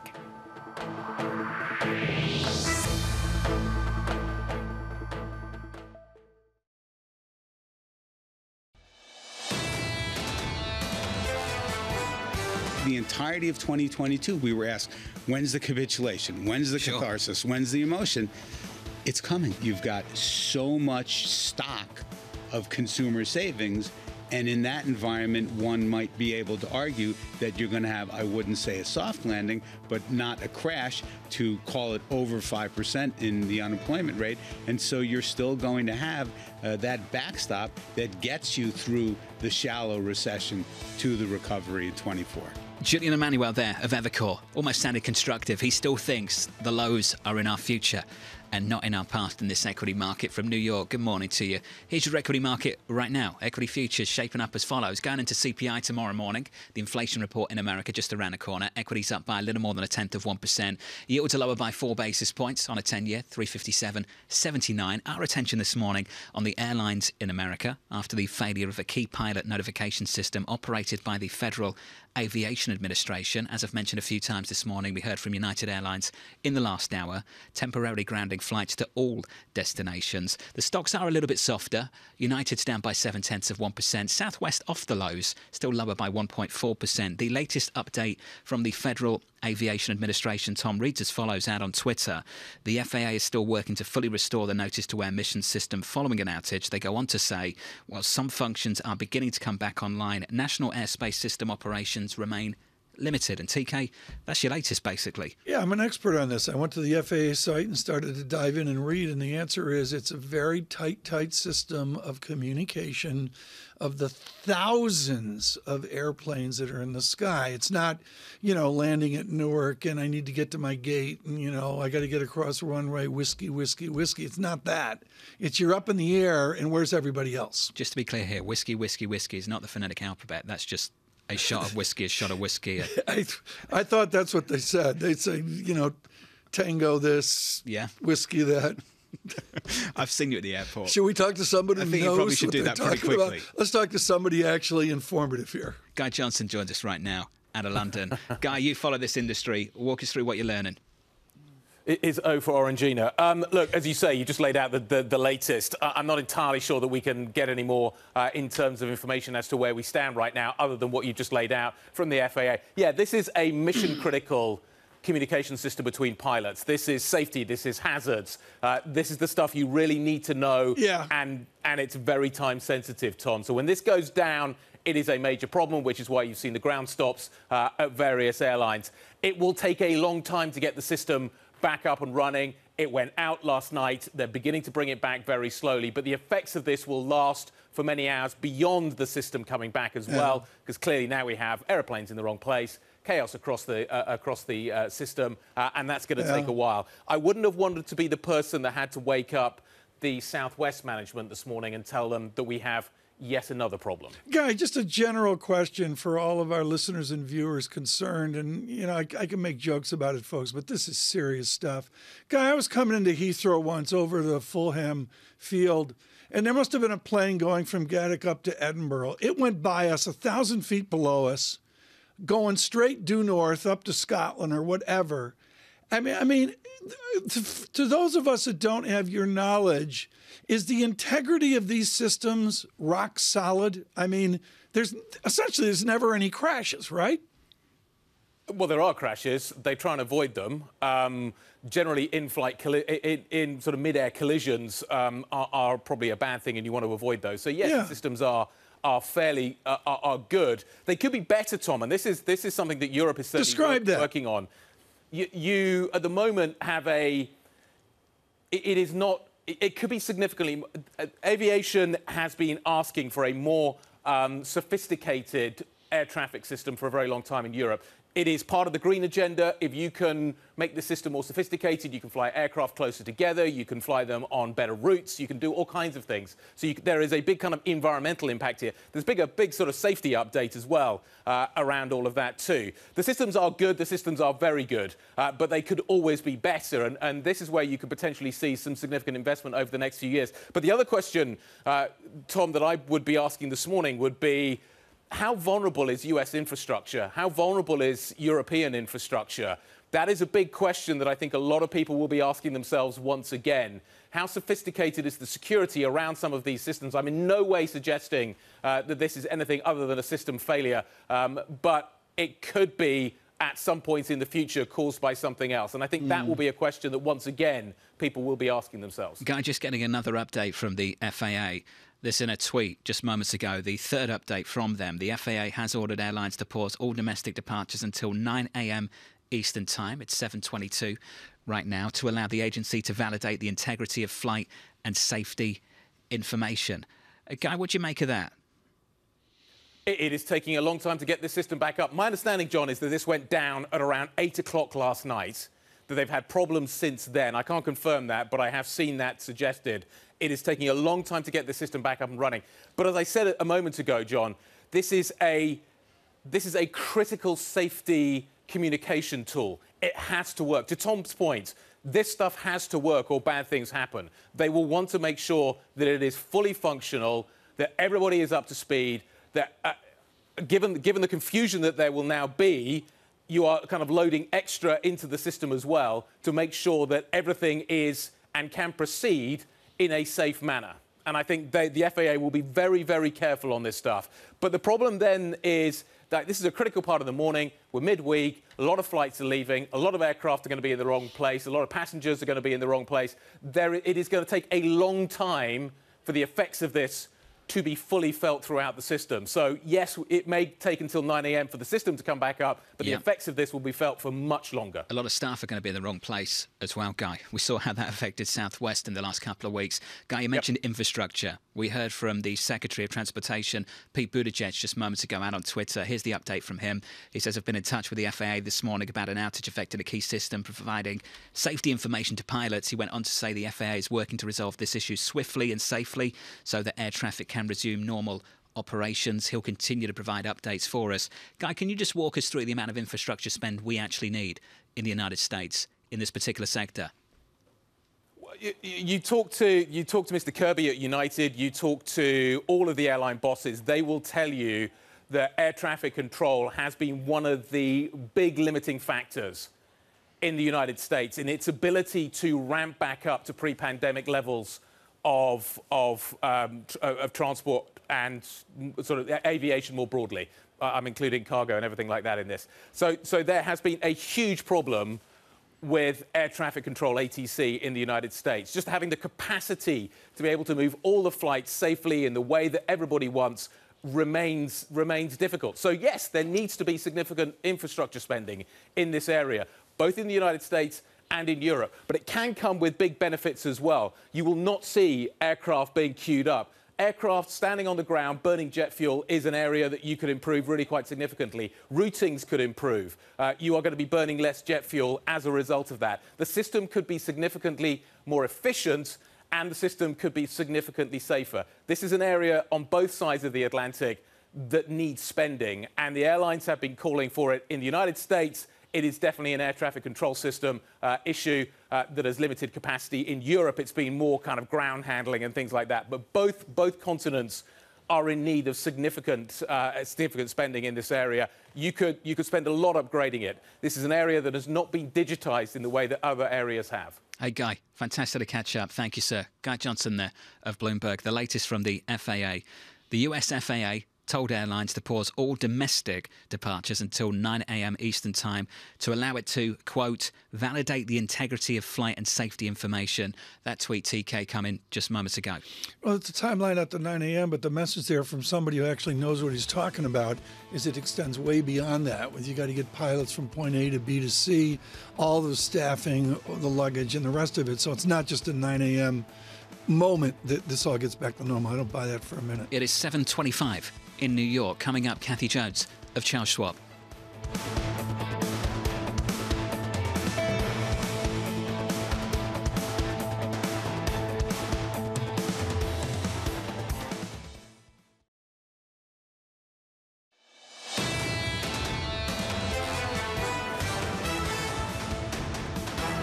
Pretty steady price action going into inflation tomorrow morning. Equity futures look like this on the S&P, up a little more than 0.1%. On the Nasdaq 100 right now, virtually unchanged, up by 0.05%. In the bond market to start the year, a rally at the front end of the curve. The two-year yield is lower. It's lower again today by a basis point or two. On a two-year right now at 4.23. Just to round things up for you in the FX market, euro-dollar shaping up as follows. Talked a lot about that Goldman call from yesterday.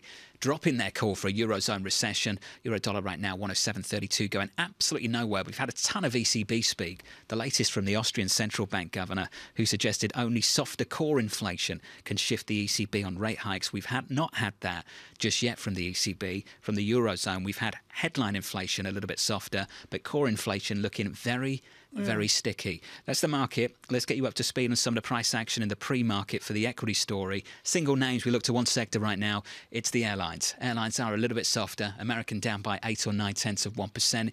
United down by 0.5%. The latest on that front, US flights grounded, disrupted this morning after a key pilot notification system operated by the FAA broke down. The latest update we've had from the FAA is the following, and this is the third update we've had so far this morning. They've been very active on Twitter if you want to follow that. The latest tweet, the FAA ordered airlines to pause all domestic departures until 9 Eastern time. It's 7:31 Eastern right now, so 9 Eastern time, the FAA has ordered airlines to pause all domestic departures until then to allow, quote, Tom, the agency to validate the integrity of flight and safety information. So hugely disruptive to domestic flights this morning. And the pilots have limited working hours, very, very strict laws on what they can spend on the ground and in the air, and I don't have them in front of me.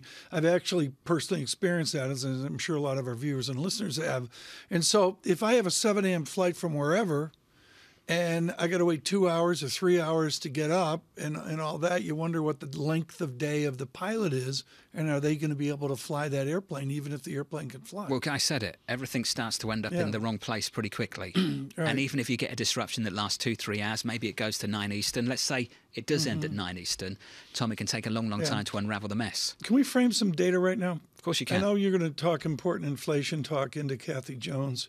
We need to remember, folks, that the real yield, and I expect that you should watch the real yield here weekly, the property of John Ferro.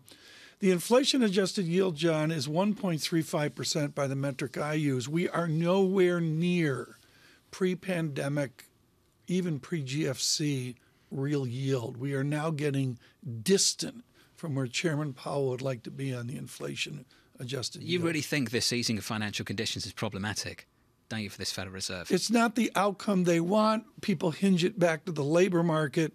I think we've got a number of fixed income strategists that have been really, really good about the assumed linkages here. How linkagey are the linkages? Yes. Okay, nice. Latest Fed speak came from Michelle Bowman, CFA level 4. Fed governor. Had this to say. In recent months, we've seen a decline in some measures of inflation, but we have a lot more work to do. I expect the FOMC will continue raising interest rates to tighten monetary policy, as we stated after our December meeting. Tom, they are not changing their view. They're not changing their view. They're saying the same thing again and again and again. But this market stopped responding to it in quite the same way it was. Well, Tuesday we'll see this, and there'll be Fed speak. And then when's the Fed meeting? Is it February 1? February 1. February 1. Starts at the end of this month. I mean, we're Two-day going to get a lot of clarity here, February 1. And, we're going to move on in that 5-ish range. And then what? And, of course, that's what keeps the show going. One of the great supporters of what we do is Kathy Jones. She's Chief Fixed Income Strategist at Charles Schwab. Kathy, let me cut to the retail chase. Is this a year to clip a coupon? Or dare I say, can I find total return? Well, I think you'll get both. I think you'll get some total return. We've been suggesting extending duration since yields at the long end hit about 4% in the anticipation that you will get some capital gain going forward. But you have to be sort of intermediate to longer term duration to get that. I think the short end's a little bit rich right now relative to where the Fed wants to go. But when you look at longer term yields, that's where you have the room for the capital appreciation. So the tighter the Fed is for longer, and this is something we've been talking about for a long time, the more it presses down the long-term inflation expectations, and the better it is for intermediate to long-term yields. What are people doing at Schwab? If I'm in bonds and I've enjoyed a capital loss, Are they sticking it out? Are they in cash? Dare I suggest they're switching, say, to equities? Oh, they're doing everything. I know we have a huge client base, so we have a lot of people doing a lot of different things. I think what we have started to see just recently is some moving out the curve. So we had a lot of people in cash. I wouldn't say there's been a big shift to equities that I can perceive. And in fact, inflows into fixed income have been very strong over the last couple of months, and yields have moved up. But a lot of people still a little bit reluctant to go out the curve and take on more duration risk. We're starting to see that as volatility has settled down a little bit, and it's become a little bit more clear that inflation is coming down. But I think there's still some more to go on that. There's certainly a lot of reluctance amongst investors to take on more duration risk until they feel confident that we're near the peak in Fed funds rate. Well, Kathy, let's just breathe a little bit more life into the story at the long end. If people believe there are reasons to send equities in emerging markets back into a bull market, to send copper back through 9,000, to send European banks up 40% since the lows of the summer, why aren't those same reasons a reason to send bond yields much higher? Yeah, it's a great question, and I think it's one of the emerging conundrums in the market right now, that you've seen these sort of risk-on trades take off, and yet you haven't seen longer-term bond yields shift very much. In fact, they're towards the lows. You know, I guess, and I can only guess because I don't trade equities, emerging market equities in particular, so I won't say what the idea there is. But we have this combination of sort of a soft landing in the global economy. The worst case scenario didn't happen because natural gas prices in Europe came down because, you know, it's warmer. Energy prices have come down. So that's really lifted some of the growth prospects there. And of course, China's reopening. So you have this combination: growth prospects improving, but central banks tightening to keep inflation down. And I think there's a push-pull here. At some point, we're going to have to see which side is really going to win this fight. I still believe that we have enough central bank tightening cumulatively in the system that growth globally has got to stay pretty soft longer term. Well, Kathy, do you think we could get some divergence here? Some real decoupling between regions experiencing different things at different times? Yeah, absolutely. I mean, this is the first time in a long time that international bonds are starting to look attractive. You know, the dollar has come down, and the Fed has been ahead of the cycle, ahead of other central banks in tightening. So that could mean that we start to see, you know, inflation abate here, yield peak here, and dollar looks like it's peaked for a while. So that could mean that we get better yields opportunities elsewhere as we go forward into 2023. So we could see some divergence, but limited, because keep in mind, all the central banks in the developed world are still hiking rates. Catherine, we're going to have to run to FAA headlines. John's watching that very closely here. But I just want to tell you that when Chuck Schwab tells you you can have a piano in your office at Charles Schwab, those of you in radio, Ms. Jones has such power shop. I mean, Liz Ann Saunders doesn't have this. She'd have, you know, a Les Paul or something. But we got the Kathy Jones piano, John, in the office at Schwab. It's a keyboard, and I'm not in the office. Oh, okay. But I just was suggesting it wasn't the grand. What are you trying to start here? What are you trying to start? I just think, you know, surveillance, you know, to turn over here to the White Falcon. Or, you know, I can't believe you even noticed that. I couldn't see that. I can see it now. Well, but you know, she's got clout. I mean, you know, Schwab walks by and he goes, "Play me some Rachmaninoff." And you think that's how it goes down over there? Yeah, that's what happens. I think Kathy wants to run. Kathy, thank you. As always, just brilliant. Kathy Jones at Charles Schwab, thank you very much. An update from individual airlines, and Tom. This is important because you called a nothing tweet, and that's the mystery here as we wait for 9 a.m. Well, this is all we've got from American Airlines. The Federal Aviation Administration is experiencing a nationwide system outage that affects all airlines. We're closely monitoring the situation and working with the FAA to minimise customer disruptions. Now, if you're tuning in and wondering what this means for you, well, this is all we know from the FAA. The FAA has told airlines to pause all domestic departures until 9 a.m. Eastern Time. And Tom, what the team are trying to find out and get some clarity on, does this apply to international flights as well? Do they fly into Montreal? I don't know. transatlantic. You go to Nova Scotia and turn right and fly over the Montreal Forum and wave. I can only share with you the language that we're getting from the FAA right now. And the latest update, this was the third update of the morning, the FAA has ordered airlines to pause all domestic departures until 9 a.m. Eastern Time to allow the agency to validate the integrity of flight and safety information. If you are just tuning in on TV and radio, what we had a little bit earlier this morning was an announcement of a failure of a key pilot notification system operated by the FAA that has disrupted air travel throughout the United States this morning. I have to say, disruptive for travellers, but not maybe disruptive for the equities. If you look at the stock of the pre-market, they're not massive moves. I think the price action suggests that this will be temporary, Tom, and we'll get through it. At least that's what the price action suggests so far. And maybe it's a good study. I've been looking out, and the FAA, of course, has huge plans, as any government institution does, to get us out 5 years, out 10 years. I thought Guy Johnson's comment there on one constraint are the flight controllers. You're not doing I listen to him at Newark. I sit in the manse. It's a little low. The walk up where I am, John, it's a little low to really be in tune with Newark flight control. But the answer is I listen to them sometimes when it doesn't break up. And, this is real intense stuff still. Flight controllers are doing what they did 30 years ago. Do you want the latest from BA?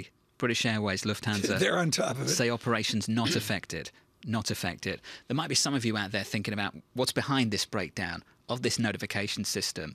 Here's a tweet that we're getting from the press secretary. The president has been briefed by the Secretary of Transportation this morning on the FAA system outage. There is no evidence of a cyber attack at this point, but the president directed DOT, Department of Transportation, to conduct a full investigation into the causes. The FAA will provide regular updates. There will be those questions asked, Tom, this morning as this carries on. Yeah, they will as well. I got FlightAware up here, and I'm looking at the very limited flights into JFK.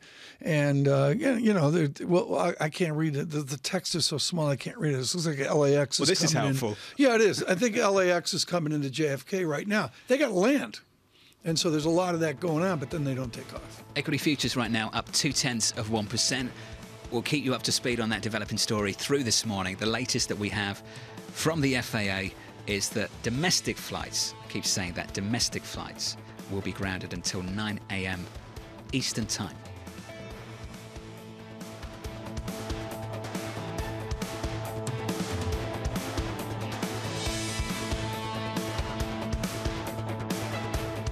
Keeping you up to date with news from around the world with the first word, I'm Lisa Mateo. Well, as you've been hearing, there's a major disruption to air travel in the U.S. this morning. The Federal Aviation Administration has ordered domestic airlines to halt all domestic departures until 9 a.m. New York time. Now, that's due to failure of a key pilot notification system operated by the agency. The FAA says it's working to, quote, validate the integrity of flight and safety information.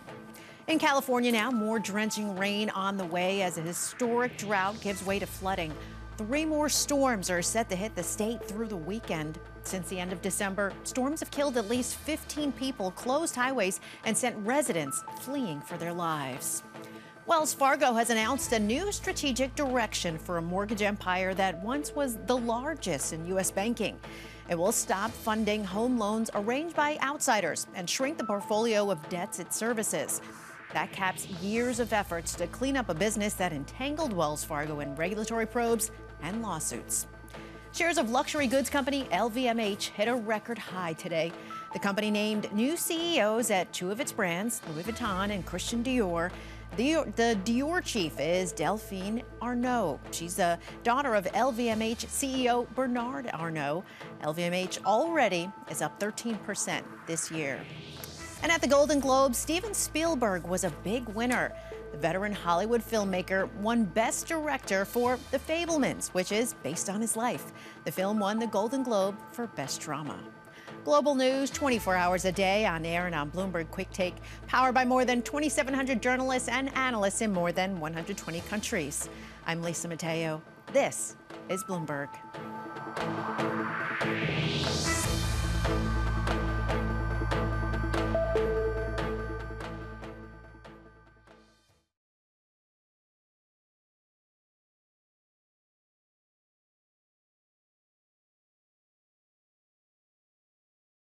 Last year was a complicated year in Europe, and we obviously would want that this war ends in the year that comes. But indeed, if you look at the economic indicators, indeed, the fear for recession is diminishing. And there are good reasons for that. I think, first of all, the agreement on the gas price cap was a necessary one, and which we pushed for a lot, and is a strong indication that in Europe we will not pay these very high prices anymore.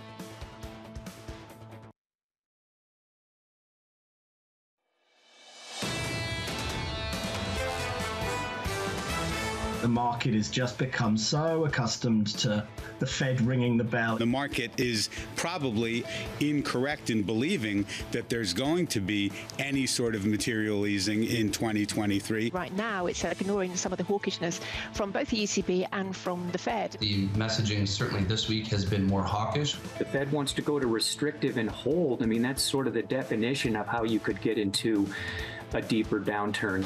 This is Bloomberg Surveillance with Tom Keene, Jonathan Ferro, and Lisa Abramowicz.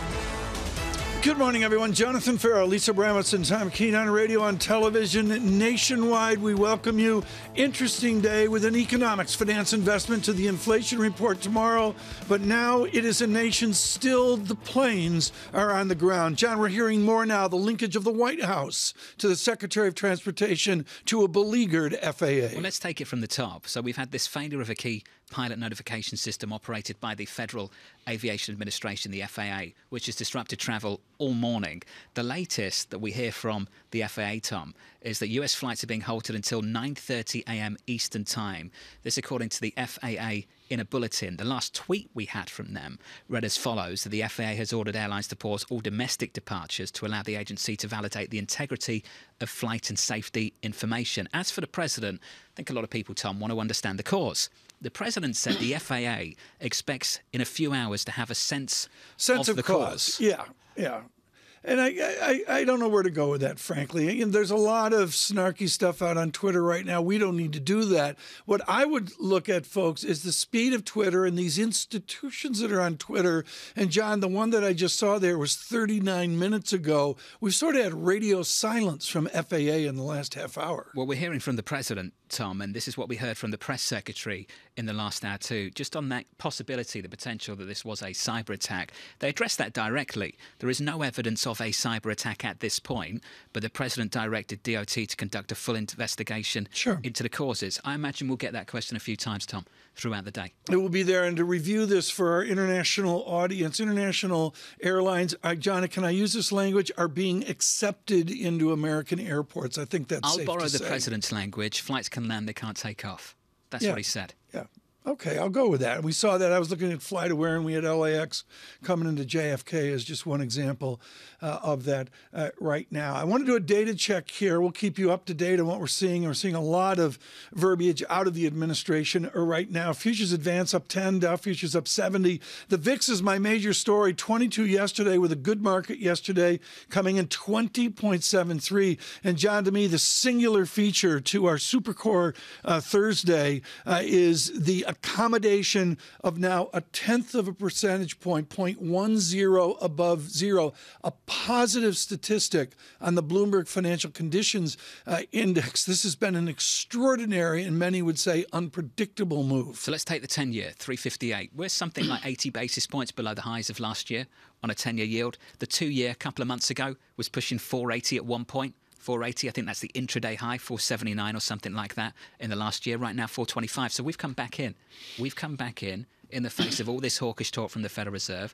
This market, in some ways, Thomas, stop listening. Let's pause now. And again, we're waiting to see here. This is Blaine, UK aviation unaffected by failure of U.S. pilot system. They've got their own strikes over there, but I guess the FAA doesn't fold into what's going on at Heathrow. That's the government spokesperson, Tom, with the latest headline. The aviation unaffected in the UK by the failure of that pilot system. As I say, the latest, 9:30 a.m. Eastern Time. Yeah. All domestic airlines. All airlines have been told no domestic departures, Tom, until such time. We're going to get to Sarah Malik here with Nuveen. John, we've got to review China. What we just heard from Mr. Malpass at the World Bank, from Freya Beamish earlier is, well, Mr. Malpass is an institutional guy, can't get out front of this as we're seeing selected firms. No, but he would acknowledge the upside risk to his outlook for China. So go through it one by one. I think for the United States, he's at 0.5 GDP growth for this year. I think for the Eurozone, he's at something like 0. And for China, it's in the low 4s. Now, compare the low 4s to Morgan Stanley, which is looking for something in a 5 handle maybe. Or for that matter, Evercore. Julian Emmanuel sat in that chair yesterday. 6.2. Yeah. So clearly he acknowledges there is some upside risk now to their China outlook. And I would say, Tom, and I've said this a few times this morning, you can take the GDP outlook for the World Bank with a one handle, compare and contrast that to the price action of the last couple of months. In EM, in emerging markets, Tom, in Eurozone banks, in the commodity market, copper back through 9K. You mentioned continental European banks, moonshot off the bottom. Up more than 40% since the summer lows. That's a massive move. And have a look at high yield spreads domestically in the United States. It's not screaming recession right now. They are tighter than they were just a few months ago by almost 100 basis points plus. Stay with us. Our team in New York and London monitoring the news here on aviation will bring you all those headlines. Right now, Sarah Malik joins us now, Chief Investment Officer at Nuveen. Thrilled she could be patient as we go over the aviation moment. Sarah, what's your confidence in your outlook? I would suggest certitude or confidence has been shattered in the 10 days of January.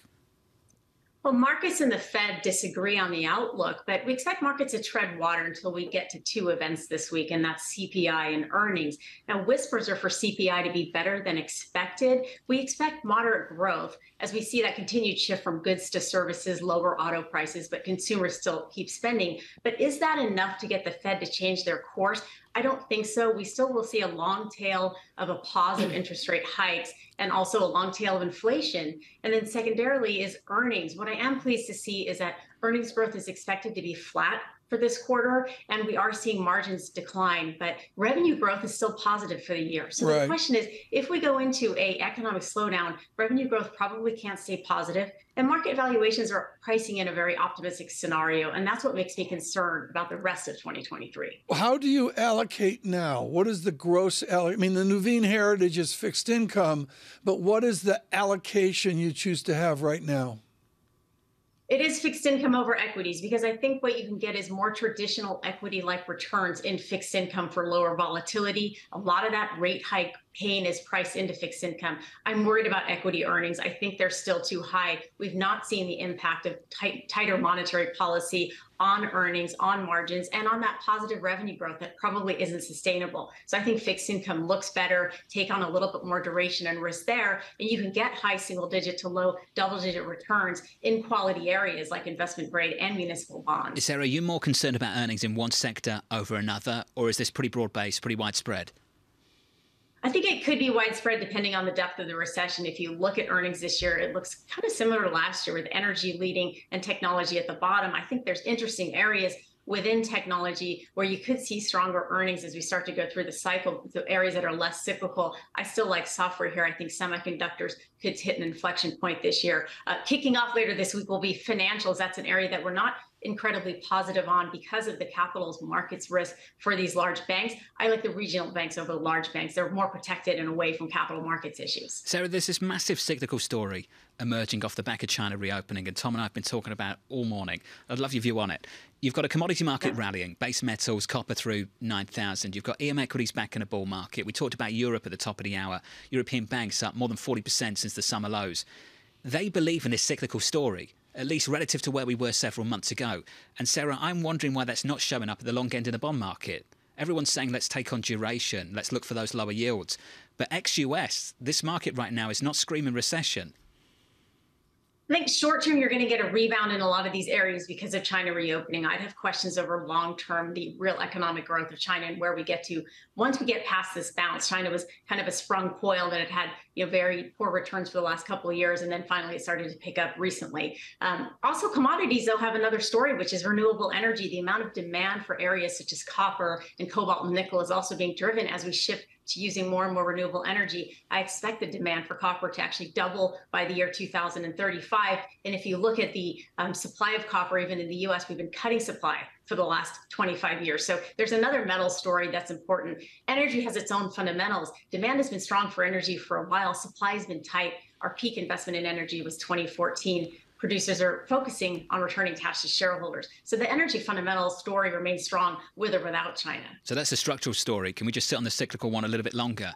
This is the question of the moment for us. Should we be pricing in a growth rebound off the back of China reopening or a growth slowdown off the back of all the tightening we've seen? Which one is it?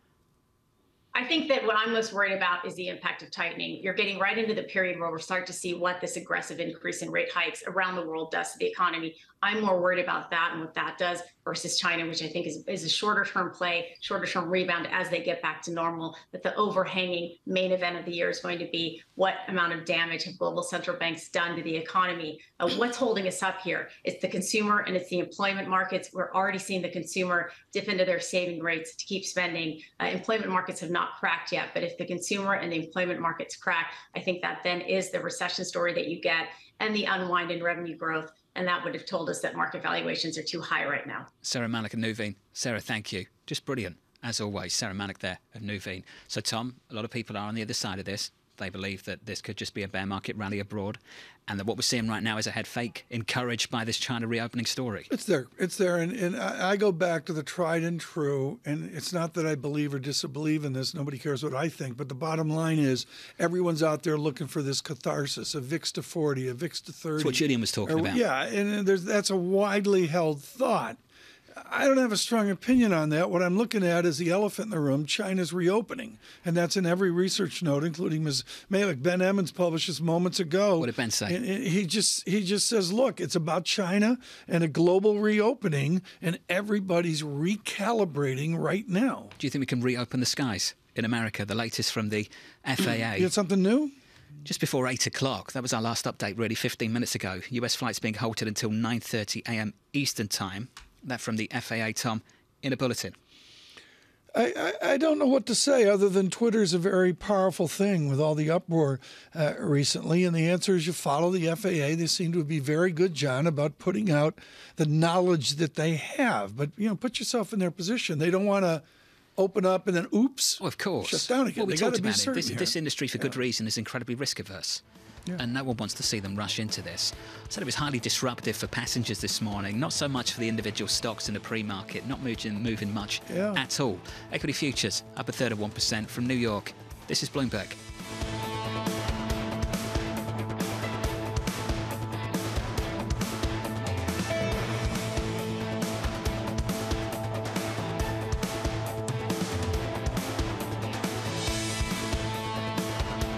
Keeping you up to date with news from around the world with the first word, I'm Lisa Mateo. Well, as we've been reporting, there's a number of major disruptions to air travel across the U.S. this morning.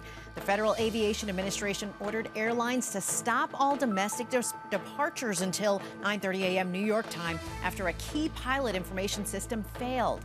The agency says technicians are trying to restore operations. It said that some systems had started to come back before it ordered a halt to departures. President Biden says he was surprised that classified documents were discovered in an office he used before he was elected. He says his lawyers did the right thing by calling the National Archives, which took possession of the papers the next day. Congressional Republicans are promising to investigate. Ukraine's President Volodymyr Zelensky is vowing that his troops will stop Russian aggression, and he promises the conflict will not turn into World War III. Zelensky spoke by video to Tuesday night's Golden Globe ceremony. He said the tide is turning in the war, even though it's still not over. Mortgage rates in the U.S. have dropped for the first time in 3 weeks. According to the Mortgage Bankers Association, the rate for a 30-year loan fell 16 basis points to just over 6.4% last week. That helped boost applications for refinancing, which rose 5.1%. And after years of scandals and multi-billion-dollar losses, Credit Suisse is tightening its belt. Bloomberg has learned the Swiss lender is considering cutting the bonus pool for 2022 by about half. That move would bring the amount down to about $1 billion, with some employees likely to receive no bonus at all for last year. Global news 24 hours a day on air and on Bloomberg Quick Take, powered by more than 2,700 journalists and analysts in more than 120 countries. I'm Lisa Mateo. This is Bloomberg.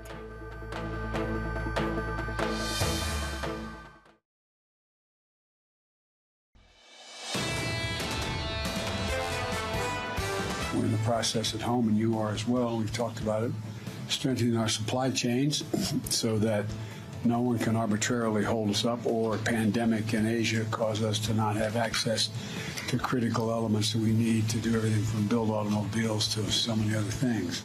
That's the President of the United States. The latest on air travel this morning. A little bit earlier on, we had a failure of a key pilot notification system operated by the Federal Aviation Administration. That led to the grounding of many planes across the United States of America, unable to depart for domestic flights. This is the latest update from the FAA this morning, making progress in restoring its notice-to-air mission system following an overnight outage. Departures are resuming at Newark and at Atlanta Airport as well, due to air traffic congestion in those areas. We expect departures to resume at other airports at 9 a.m. Eastern Time. Tom, that's the latest. In addition to that, just confirming what you and I discussed a little bit earlier, all flights currently in the sky are safe to land. I don't know Atlanta that well, John, but I'm very conversant with the EWR, and it's literally, where do you put the planes on the ground? They're like opposite of JFK. There's not a lot of acreage there. So I wonder if the air traffic congestion is the quote, if that's get the planes, they just got to get the planes off the ground. What caused it? That's going to be the next question. Oh, right? yeah, absolutely. The President said it a little bit earlier, that the that. FAA expects in a few hours to have a sense of cause. We heard from the press secretary a little bit earlier this morning that addressed one of those questions directly and said there's no evidence of a cyber attack at this point. But we'll wait, Tom, for an update on that. Can you just see it on Twitter again, where the FAA, it seems to be their flow here. The press secretary 37 minutes ago, and the FAA 3 minutes ago, and now 1 minute ago on the tweet that John just mentioned. We'll look for those continued updates. And we are ever so fortunate when the news moves. It is always good to speak with a gentleman from Arkansas. French Hill has been a good friend of this show in explaining his view on Washington policy, and he has a nodding acquaintance with the FAA. French, I want to go back 5 years ago, and you played local domestic politics by getting the FAA to commit to Little Rock and to commit to aviation away from what we talk about, which is Atlantic, Newark, JFK, and LAX as well. What is your confidence in the funding of the FAA right now? Are they underfunded, on target, or do we need to step it up? Well, Tom, John, good to be with you. I think the FAA has had robust funding. I think people know that we have the finest air traffic control system in the world, so I have no doubt they'll get to the bottom of this. And if they need assistance from either the executive branch or Congress, they'll be the first to speak up about it. We've had a great relationship in Little Rock with the FAA in helping us expand economic development by working with our airport and changing the location of their air traffic control cones. So, look, I've got a great relationship with them, and we stand by to help if we need to. I'll see how we get through the morning. You're trying to get through January, French Hill, as a Republican, trying to get to February 1st. Our guess, and even within Bloomberg surveillance, French, there is a serious mystery to what we observed in a small group of Republicans versus an embedded GOP in the House. Describe right now the nascent relationship between the Speaker, grizzled veterans like you, and the crew we heard from front and center a number of days ago. Yeah, it was a tumultuous week last week. It took 15 ballots to elect Kevin McCarthy the Speaker, and that set a historic record in the recent modern history. But look, all along the way, Tom, there was a lot of attention to that 19 to 21 members who were holding out. But what about the 200 people that were consistently there saying Kevin McCarthy's the best choice for Speaker, and for many of them, he's the only choice for Speaker. So that's what carried us through the week. And I'll say this, I think a lot has been made about what concessions did Kevin McCarthy give in order to become Speaker. And in my view, they were not as dramatic as some of the news media coverage that I've seen. Do you know those concessions? Even this morning, there seems to be mystery. I saw one relatively expert pundit say, look, it's all going to leak out eventually. Is French Hill aware of what those mysterious concessions are? Yeah, I am. I was one of Mr. McCarthy's negotiators last week with the holdout group. And excuse me, and the agreement surrounds three things. First, the rules package, which there was only one change to the rules package that had already been approved by members of Congress on the Republican side, and that was the vacate the chair motion, a motion that's been in place since 1910. All speakers have faced a vacate the chair motion except for Speaker Nancy Pelosi. The second topic was the budget. How do we control spending after the pandemic and after the Joe Biden spending spree? How do we go back to basic principles and reduce the budget deficit? And then the third and final category of things that we agreed to were to make sure that every voice in our Republican conference is represented on a committee. And that was essentially it. There is no secret agreement, and everything that I'm aware of in that agreement has been made public in our conference meetings or by press reports. Congressman Hill, I would suggest respectfully that, yes, there's been a Biden spending spree, but there was a Trump spending spree, and before that another spree, and we're spree back decades. We're trying to find a rational fiscal path for this nation. Can that be as bipartisan as our actions on China? Boy, it needs to be, Tom, and I think you make a very good point. Look, the baseline for the Congressional Budget Office says we're going to have $1.5 trillion deficits for the next 10 years under those principal spending measures that Joe Biden authorized and asked for in the last 2 years. And it has been made worse. And I want to go back to the time where Republicans and Democrats both agreed that budget deficits were bad. Stop. Bad. I've got just a little bit of time left, French. How do we get back to Scoop Jackson and HHH actually talking to Republicans? Well, we have a group, I think our new Budget Committee Chairman, Jody Arrington of West Texas, has got a group of 30 Republicans and 30 Democrats that are working on how do we get back to budget sanity. And I think that's a smart way to do it, is have those individual visits. Congressman, we have to go, Tom. We have to go? We have to go. We have to Let's go? get into the interview. I want to ask him about Georgia football. Is it like Alabama? You want to squeeze that in, all right? Okay, go on. French Hill, this is really important. I mean, we know Arkansas is going to reign supreme. But just simple now, is Georgia the new Alabama in football? Boy, don't tell anybody from Alabama that. But everybody had a red coat on here from Georgia. Y'all have a great day. French Hill, thank you so much. Congressman, thank you. Just want to keep everyone up to speed on the latest please. With the FAA. This could be over in the next hour or so. The FAA making progress in restoring its notice-to-air mission system following an overnight outage. Departures resuming at Newark, over in New Jersey, and Atlanta Airport due to air traffic congestion in those areas. We expect departures to resume at other airports at 9 a.m. Eastern Time. So, Tom, that's about 36 minutes from where we are right now. It's really good news. And, I take the point, as Guy Johnson mentioned, that it's going to take a while to undo this. But, I haven't seen this out anywhere, but by 12 noon, is it all clear? East Coast time? Possibly. It could take longer than that to clear things up, Tom. Get planes in the right places, get staff in the right places. Hugely disruptive for people today, but as we've said repeatedly, not very disruptive for the airline stocks themselves through most of this morning in the pre-market. May I editorialize? I don't think you need my permission. What a shock here. Can I just suggest, folks, with all this uproar over crypto and Musk and Twitter, this is what Twitter's about. This is the communication this is where people go for power news. Of Twitter. Do you know what the problem is, though? And let me give you an example. As a journalist reporting on this right now, so we got those tweets from the FAA. And Tom, for the first time in a long time, I was nervous about using a verified account on Twitter.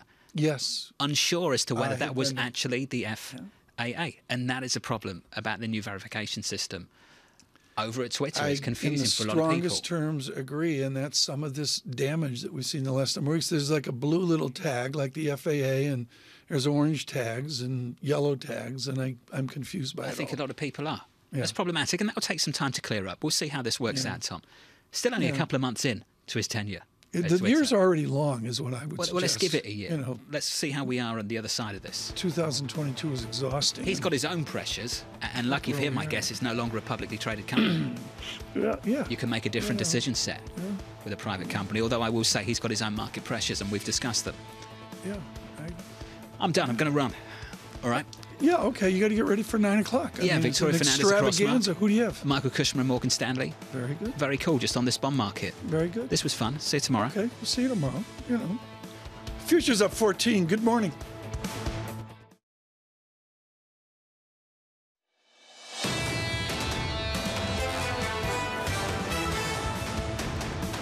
Bloomberg Surveillance, good morning across this nation on radio, on television. Most interesting, John Ferro getting ready for his 9 o'clock hour. Lisa Abramowicz is off today, and of course we have a national moment with a shutdown of the FAA, planes grounded across America, but a relatively good stream of good news over the last number of minutes. We're monitoring the major communication that we've seen from FAA, and that is Twitter. 14 minutes ago is the last comment that we saw. The FAA making progress in restoring the NOTAM,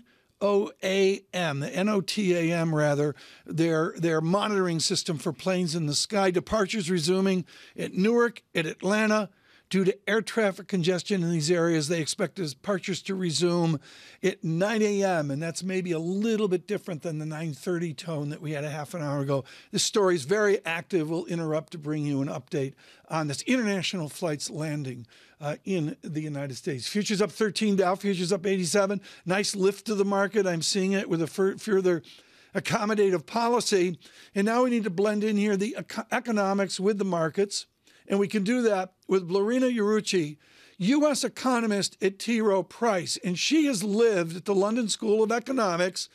When you're there, graduate or undergraduate, you have to observe the Phillips machine, which is a strange linkage of employment with inflation going back just after World War II, now ensconced in a gorgeous museum in London.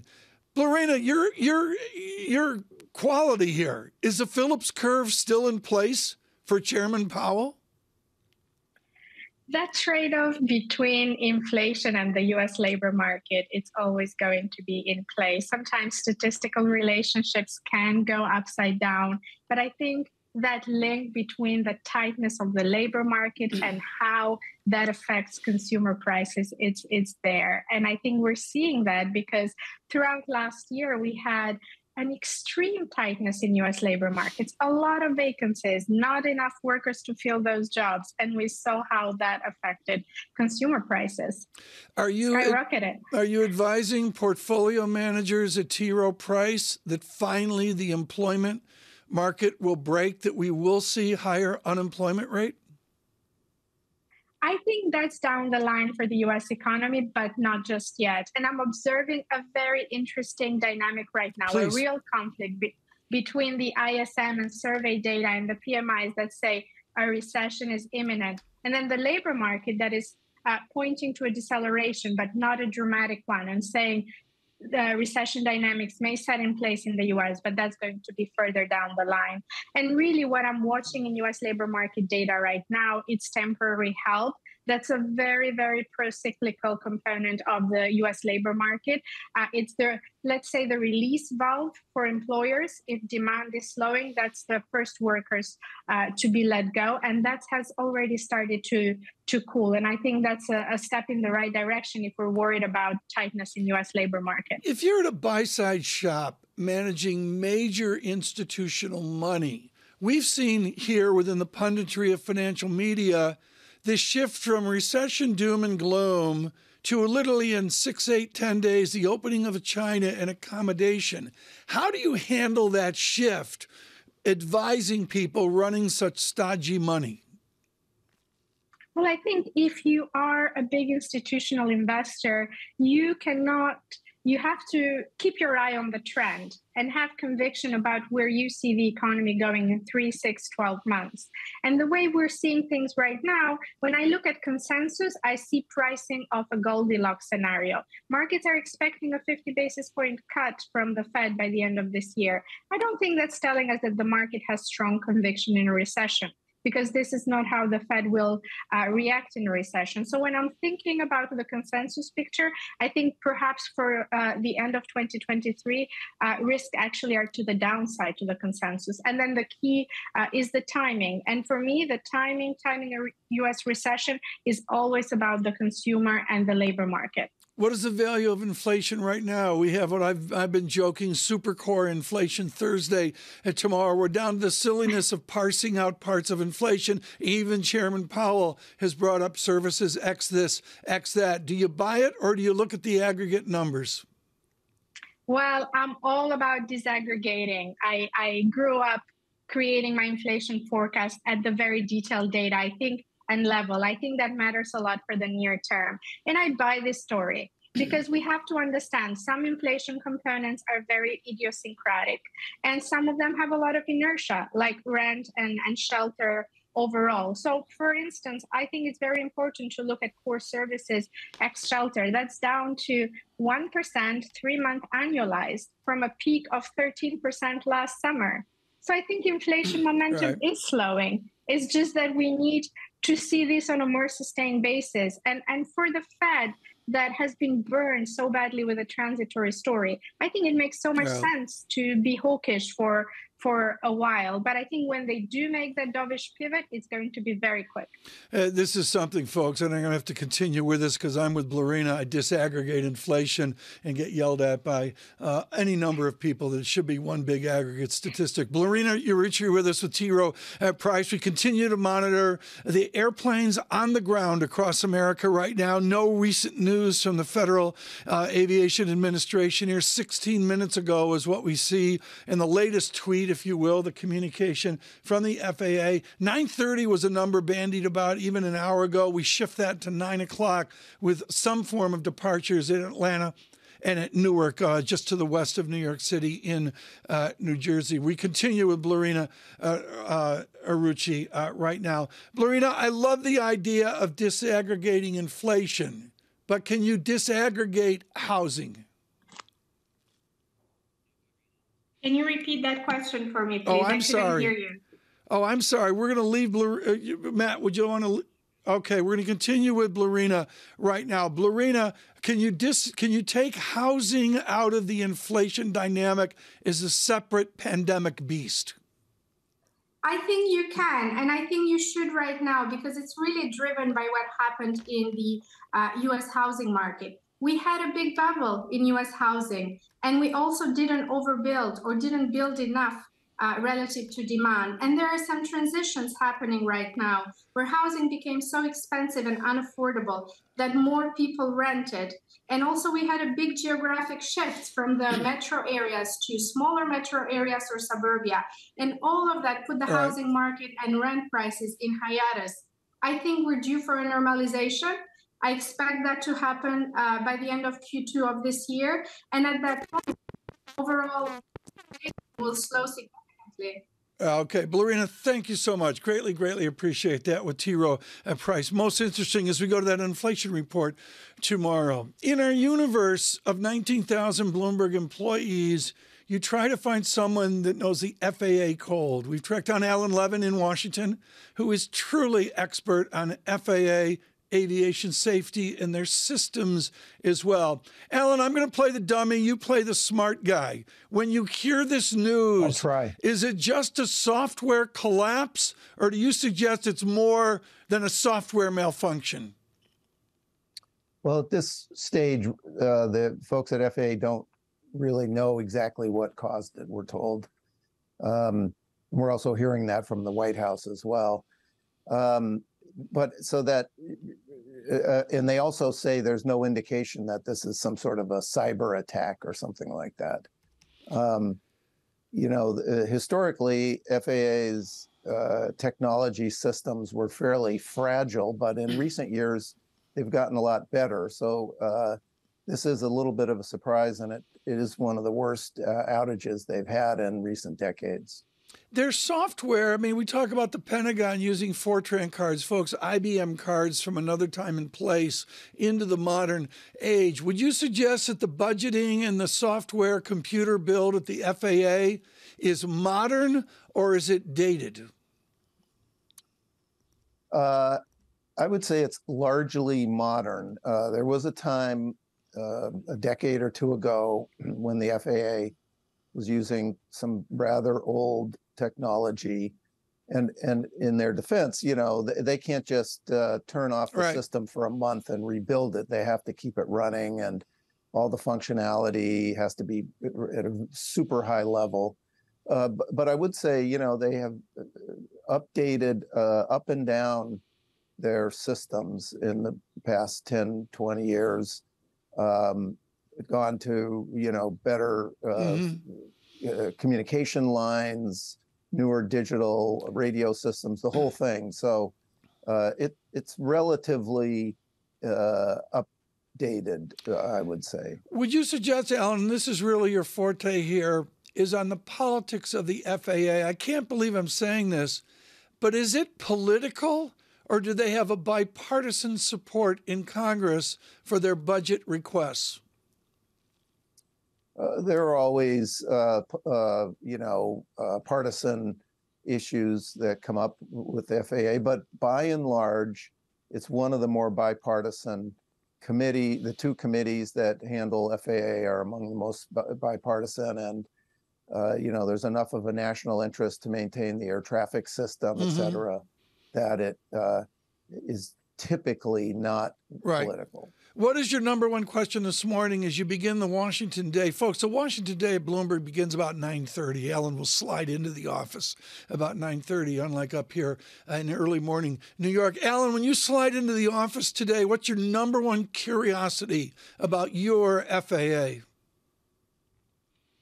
Well, we're just trying to figure out what might have caused this. Is there an underlying flaw in the system? Was there a cyber attack? Though that doesn't appear to be the case. And then what the impacts are going to be. They're already talking about resuming service at some of the busier airports, as you mentioned earlier. This has been a huge impact this morning, but it could turn around pretty quickly and end up being less of a impact on travelers than the big meltdown we saw during Christmas. On short notice, Alan Levin, thank you so much for interrupting your morning here in FAA crisis. He is with Bloomberg News and our expert on airline safety in America. Futures up 12, Dow futures up 83. John Ferro and I are steeled for Supercore Thursday. Claims, yes, but an important inflation report that we see tomorrow. We'll have conversation across Bloomberg Television and Radio all through today on the guesstimates, the dynamics of this inflation call. Should point out a burgeoning China as well. David Rubenstein, peer-to-peer conversation, the gentleman from Carlisle, in conversation tonight. This is Bloomberg. Good morning. Keeping you up to date with news from around the world with the first word, I'm Lisa Mateo. As you've been hearing here on Surveillance, airline departures across the U.S. are slowly starting to resume. After a major disruption, the Federal Aviation Administration says flights are getting back on track at airports in Atlanta and Newark. The FAA had halted departures nationwide after a key pilot information system failed. Now, the White House says there is no evidence that that failure was caused by a cyber attack. Bloomberg's learned that Tesla is close to sealing a preliminary deal to set up a factory in Indonesia. That would allow Elon Musk's electric car maker to capitalize on the country's reserves of metals used in batteries.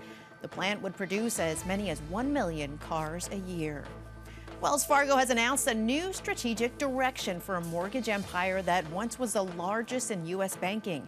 It will stop funding home loans arranged by outsiders and shrink the portfolio of debts it services. That caps years of efforts to clean up a business that entangled Wells Fargo in regulatory probes and lawsuits. Shares of luxury goods company LVMH hit a record high today. The company named new CEOs at two of its brands, Louis Vuitton and Christian Dior.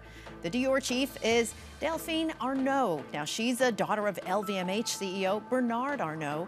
LVMH is already up 13% this year. Global news 24 hours a day on air and on Bloomberg Quick Take, powered by more than 2,700 journalists and analysts in more than 120 countries. I'm Lisa Mateo. This is Bloomberg.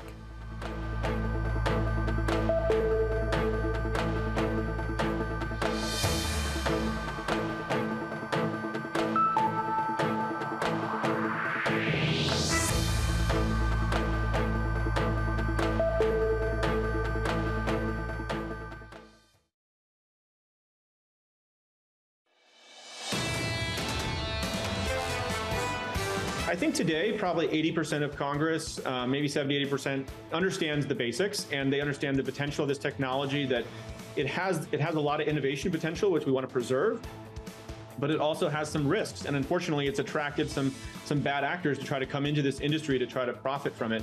And so they recognize the balance, the need for both clear regulation and preserving that innovation potential.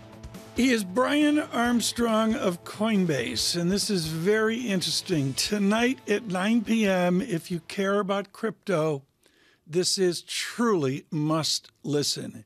He is the chairman, the CEO, the co-founder of Coinbase, and far more importantly, he has mentioned Brad Actors. By all accounts, he is literally the good actor in Bitcoin land, in Coinbase land, and crypto land as well. We're watching what's going on with the FAA. No real news here. Southwest Airlines mentioning their services need schedule adjustments. But other than that, we await the FAA. As we near that 9 a.m. Point, some confusion. We are at 9:30, and now we're back to 9 a.m. Maybe in the next 12 minutes here in New York, we'll get some further information. David Rubenstein joins us now with Carlyle, and of course, host of Peer-to-Peer Conversations, with a really important conversation made more important by the news flow in the Coinbase world. David, this kid is from Palo Alto. This kid is from engineering. He took one of the great double degrees in America, Rice University, economics and game theory, did all the right things, and his company is now falling apart. Well, I wouldn't say it's falling apart. The company is publicly traded. It did have a market cap that's probably about 90% above what it is today. But the company has real revenue. The company is laying off some people. It's laying off 20% of its workforce. It previously laid off 18%. But the company is regulated by the U.S. government. The company is a very large company that deals with trading of Bitcoin and other cryptocurrencies, and it has a real business, has real revenue, and it seems to be doing the opposite of what FTX did. It doesn't trade for its own account. It doesn't have its own coin or token that it's created. So it's much different than FTX. Unfortunately, it's been hurt by the FTX challenges. What is your take on this then? As you talk to Brian in the news flow and the concentration that I as an amateur see with Binance as well, does he have a strategic ability to recover? Is there a Coinbase difference because of Mr. Armstrong? Well, Brian is a very smart person. As you pointed out, he's an engineer. His parents were engineers as well and involved in computer software. He really is a very, very smart, highly focused person. He's built a very good company, but is now caught in a maelstrom of the problems of FTX. But I think his company is one that really does have real revenue. It does serve a real purpose. If you want to buy a cryptocurrency, you can do it through his company, and it's regulated by the U.S. government. It's a publicly traded company. Now, the stock has gone down a fair bit, but that's not unexpected. A lot of technology companies have gone down, and obviously a lot of crypto companies have gone down as well. David, did he speak of his future, about his linkage to the underlying? I'm going to use the price of Bitcoin there from 50, 60,000 on down to a present 17,000. How critical is the price of Bitcoin for his operational path forward? I don't think the price of Bitcoin is as important as the volume. Having people go in and trade, whether the price is higher or lower, is probably not as relevant to him. Just like a NASDAQ or New York Stock Exchange, he's basically providing an exchange where people can buy cryptocurrencies, and it seems to be well run. Clearly, right now, he's now reducing headcount because volume is down a bit. But I don't think it's a company that's just going to fall apart. It's much different than FTX.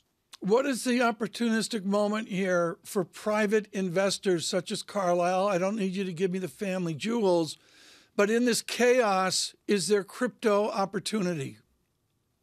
Well, Carlyle is not a buyer of crypto-related companies, but I would say generally the technology market is down 30 or 40%. Some of the leading companies from their peak, and therefore, if you are a value investor or if you want to buy some things cheap, now is probably a pretty good time. The best time to buy things, obviously, is when there's blood in the streets, as they say. And right now, in the technology world, there has been blood in the streets, and the crypto world has even been worse. But I think if you're a value investor and you really look at buying things cheaply, now is probably a pretty good time to invest in the tech world. David Rubenstein, I must take a moment here with critical headlines. FAA, 9 minutes, make it 10 minutes ahead of schedule. Federal Aviation Administration says normal air traffic operations are resuming gradually across the United States. The ground stop has been lifted. That just moments ago from the FAA. We'll look for follow-up on that as well. David, you have public service in Washington. How is the FAA treated in Washington? I mean, it's not the Pentagon, it's not the State Department, but boy, is it something we use each and every day. Well, the FAA doesn't get as much money as it probably would like, and the system of air traffic control, which is different than the one we're talking about today, the overall air traffic control system has taken a long time to fix and make more modern. So I think the FAA could use a lot more support from Congress, a lot more support generally from the public in terms of its need to modernize what it does. Remember the moment, David, years ago where President Reagan made a splash by standing up to union members up in towers trying to get us to land our planes? Are we scarred, still scarred from that moment 40-some years ago where Ronald Reagan said to the flight controllers, no, we're not going to back down? Well, Tom, you and I might be the only people old enough to remember that, but that happened in the early 1980s when there was a strike at the air traffic controllers, and President Reagan fired all the air traffic controllers. The system continued to work. That system is now still dated a bit, and we could use modernization. But I don't see any strike in the imminent future, and I think that the way Ronald Reagan handled it probably dealt with that problem for quite some time. David, one final question and a statement, I guess, on the shift that we've seen at Bloomberg Surveillance just in the last 4 or 5 days. Do you and Carlyle, with all your resources, do you believe in a Chinese recovery to 5 or 6% GDP, a renaissance of the Pacific Rim post-pandemic? I think it's a mistake to bet against the Chinese economy. 5 or 6% would be high growth because it's recovering, obviously, from the COVID situation. But I think counting out the Chinese economy is always a mistake. And I think people who have underestimated the Chinese economy over the last 30 years have generally found out that they were wrong. David, thank you so much. This is going to be important. When they filmed this with Mr. Armstrong, it was supposed to be important, but now it is ever more important. David Rubenstein with Brian Armstrong of Coinbase tonight. That will be at 9 p.m. And, of course, Crypto on Bloomberg will also follow through on this in their interior reporting. And, of course, the next Tuesday as well when they broadcast. It'll be a whole new world after that. I'd like to spend some time on radio and TV on the market dynamics that we see as we see a lifting of the drama this morning from the FAA. The FAA here before 9 a.m. says they have a ground lift. I'll let you describe what that is. Look it up if you want. Normal air traffic efforts resume. It is update 5. They have communicated by Twitter. Thank you, Mr. Musk. Normal air traffic operations resuming gradually across the United States following overnight outage of their system. It provides safety for the flight crews, as Mr. Rubenstein mentioned. That distinction, the ground stop has been lifted, and boy, will they continue to look at this. As French Hill of Arkansas said, this is a well-funded staff, but boy, this has been a shock, and we thank our Alan Levin, truly our expert here at Bloomberg on air safety, for his comments as well. He made very, very clear the enormity, the gravity of what we have seen this morning. In the data, we look at equities, bonds, currencies, commodities, and it's real simple. You've got yields coming in a solid 5 basis points, 3.57 on the 10-year yield. This within accommodation. The Bloomberg Financial Conditions Index is out to recovery highs, more accommodative, and a positive statistic. And again, futures in the equity markets show that buoyancy. Futures up 16, Dow futures up 110, and the VIX with that big day yesterday, 22 down to a 20 level, 20.68 right now. John Farrow's been looking at foreign exchange. I'm going to call it a churn in the foreign exchange market right now with sterling 121.07. And finally, Brent crude, and this deserves careful watching. Gold lifting up, not to 2,000 yet, but gold moving up in the commodity space with copper. Gold 1882 the ounce. I don't quote LME copper. I can't find it on the Bloomberg.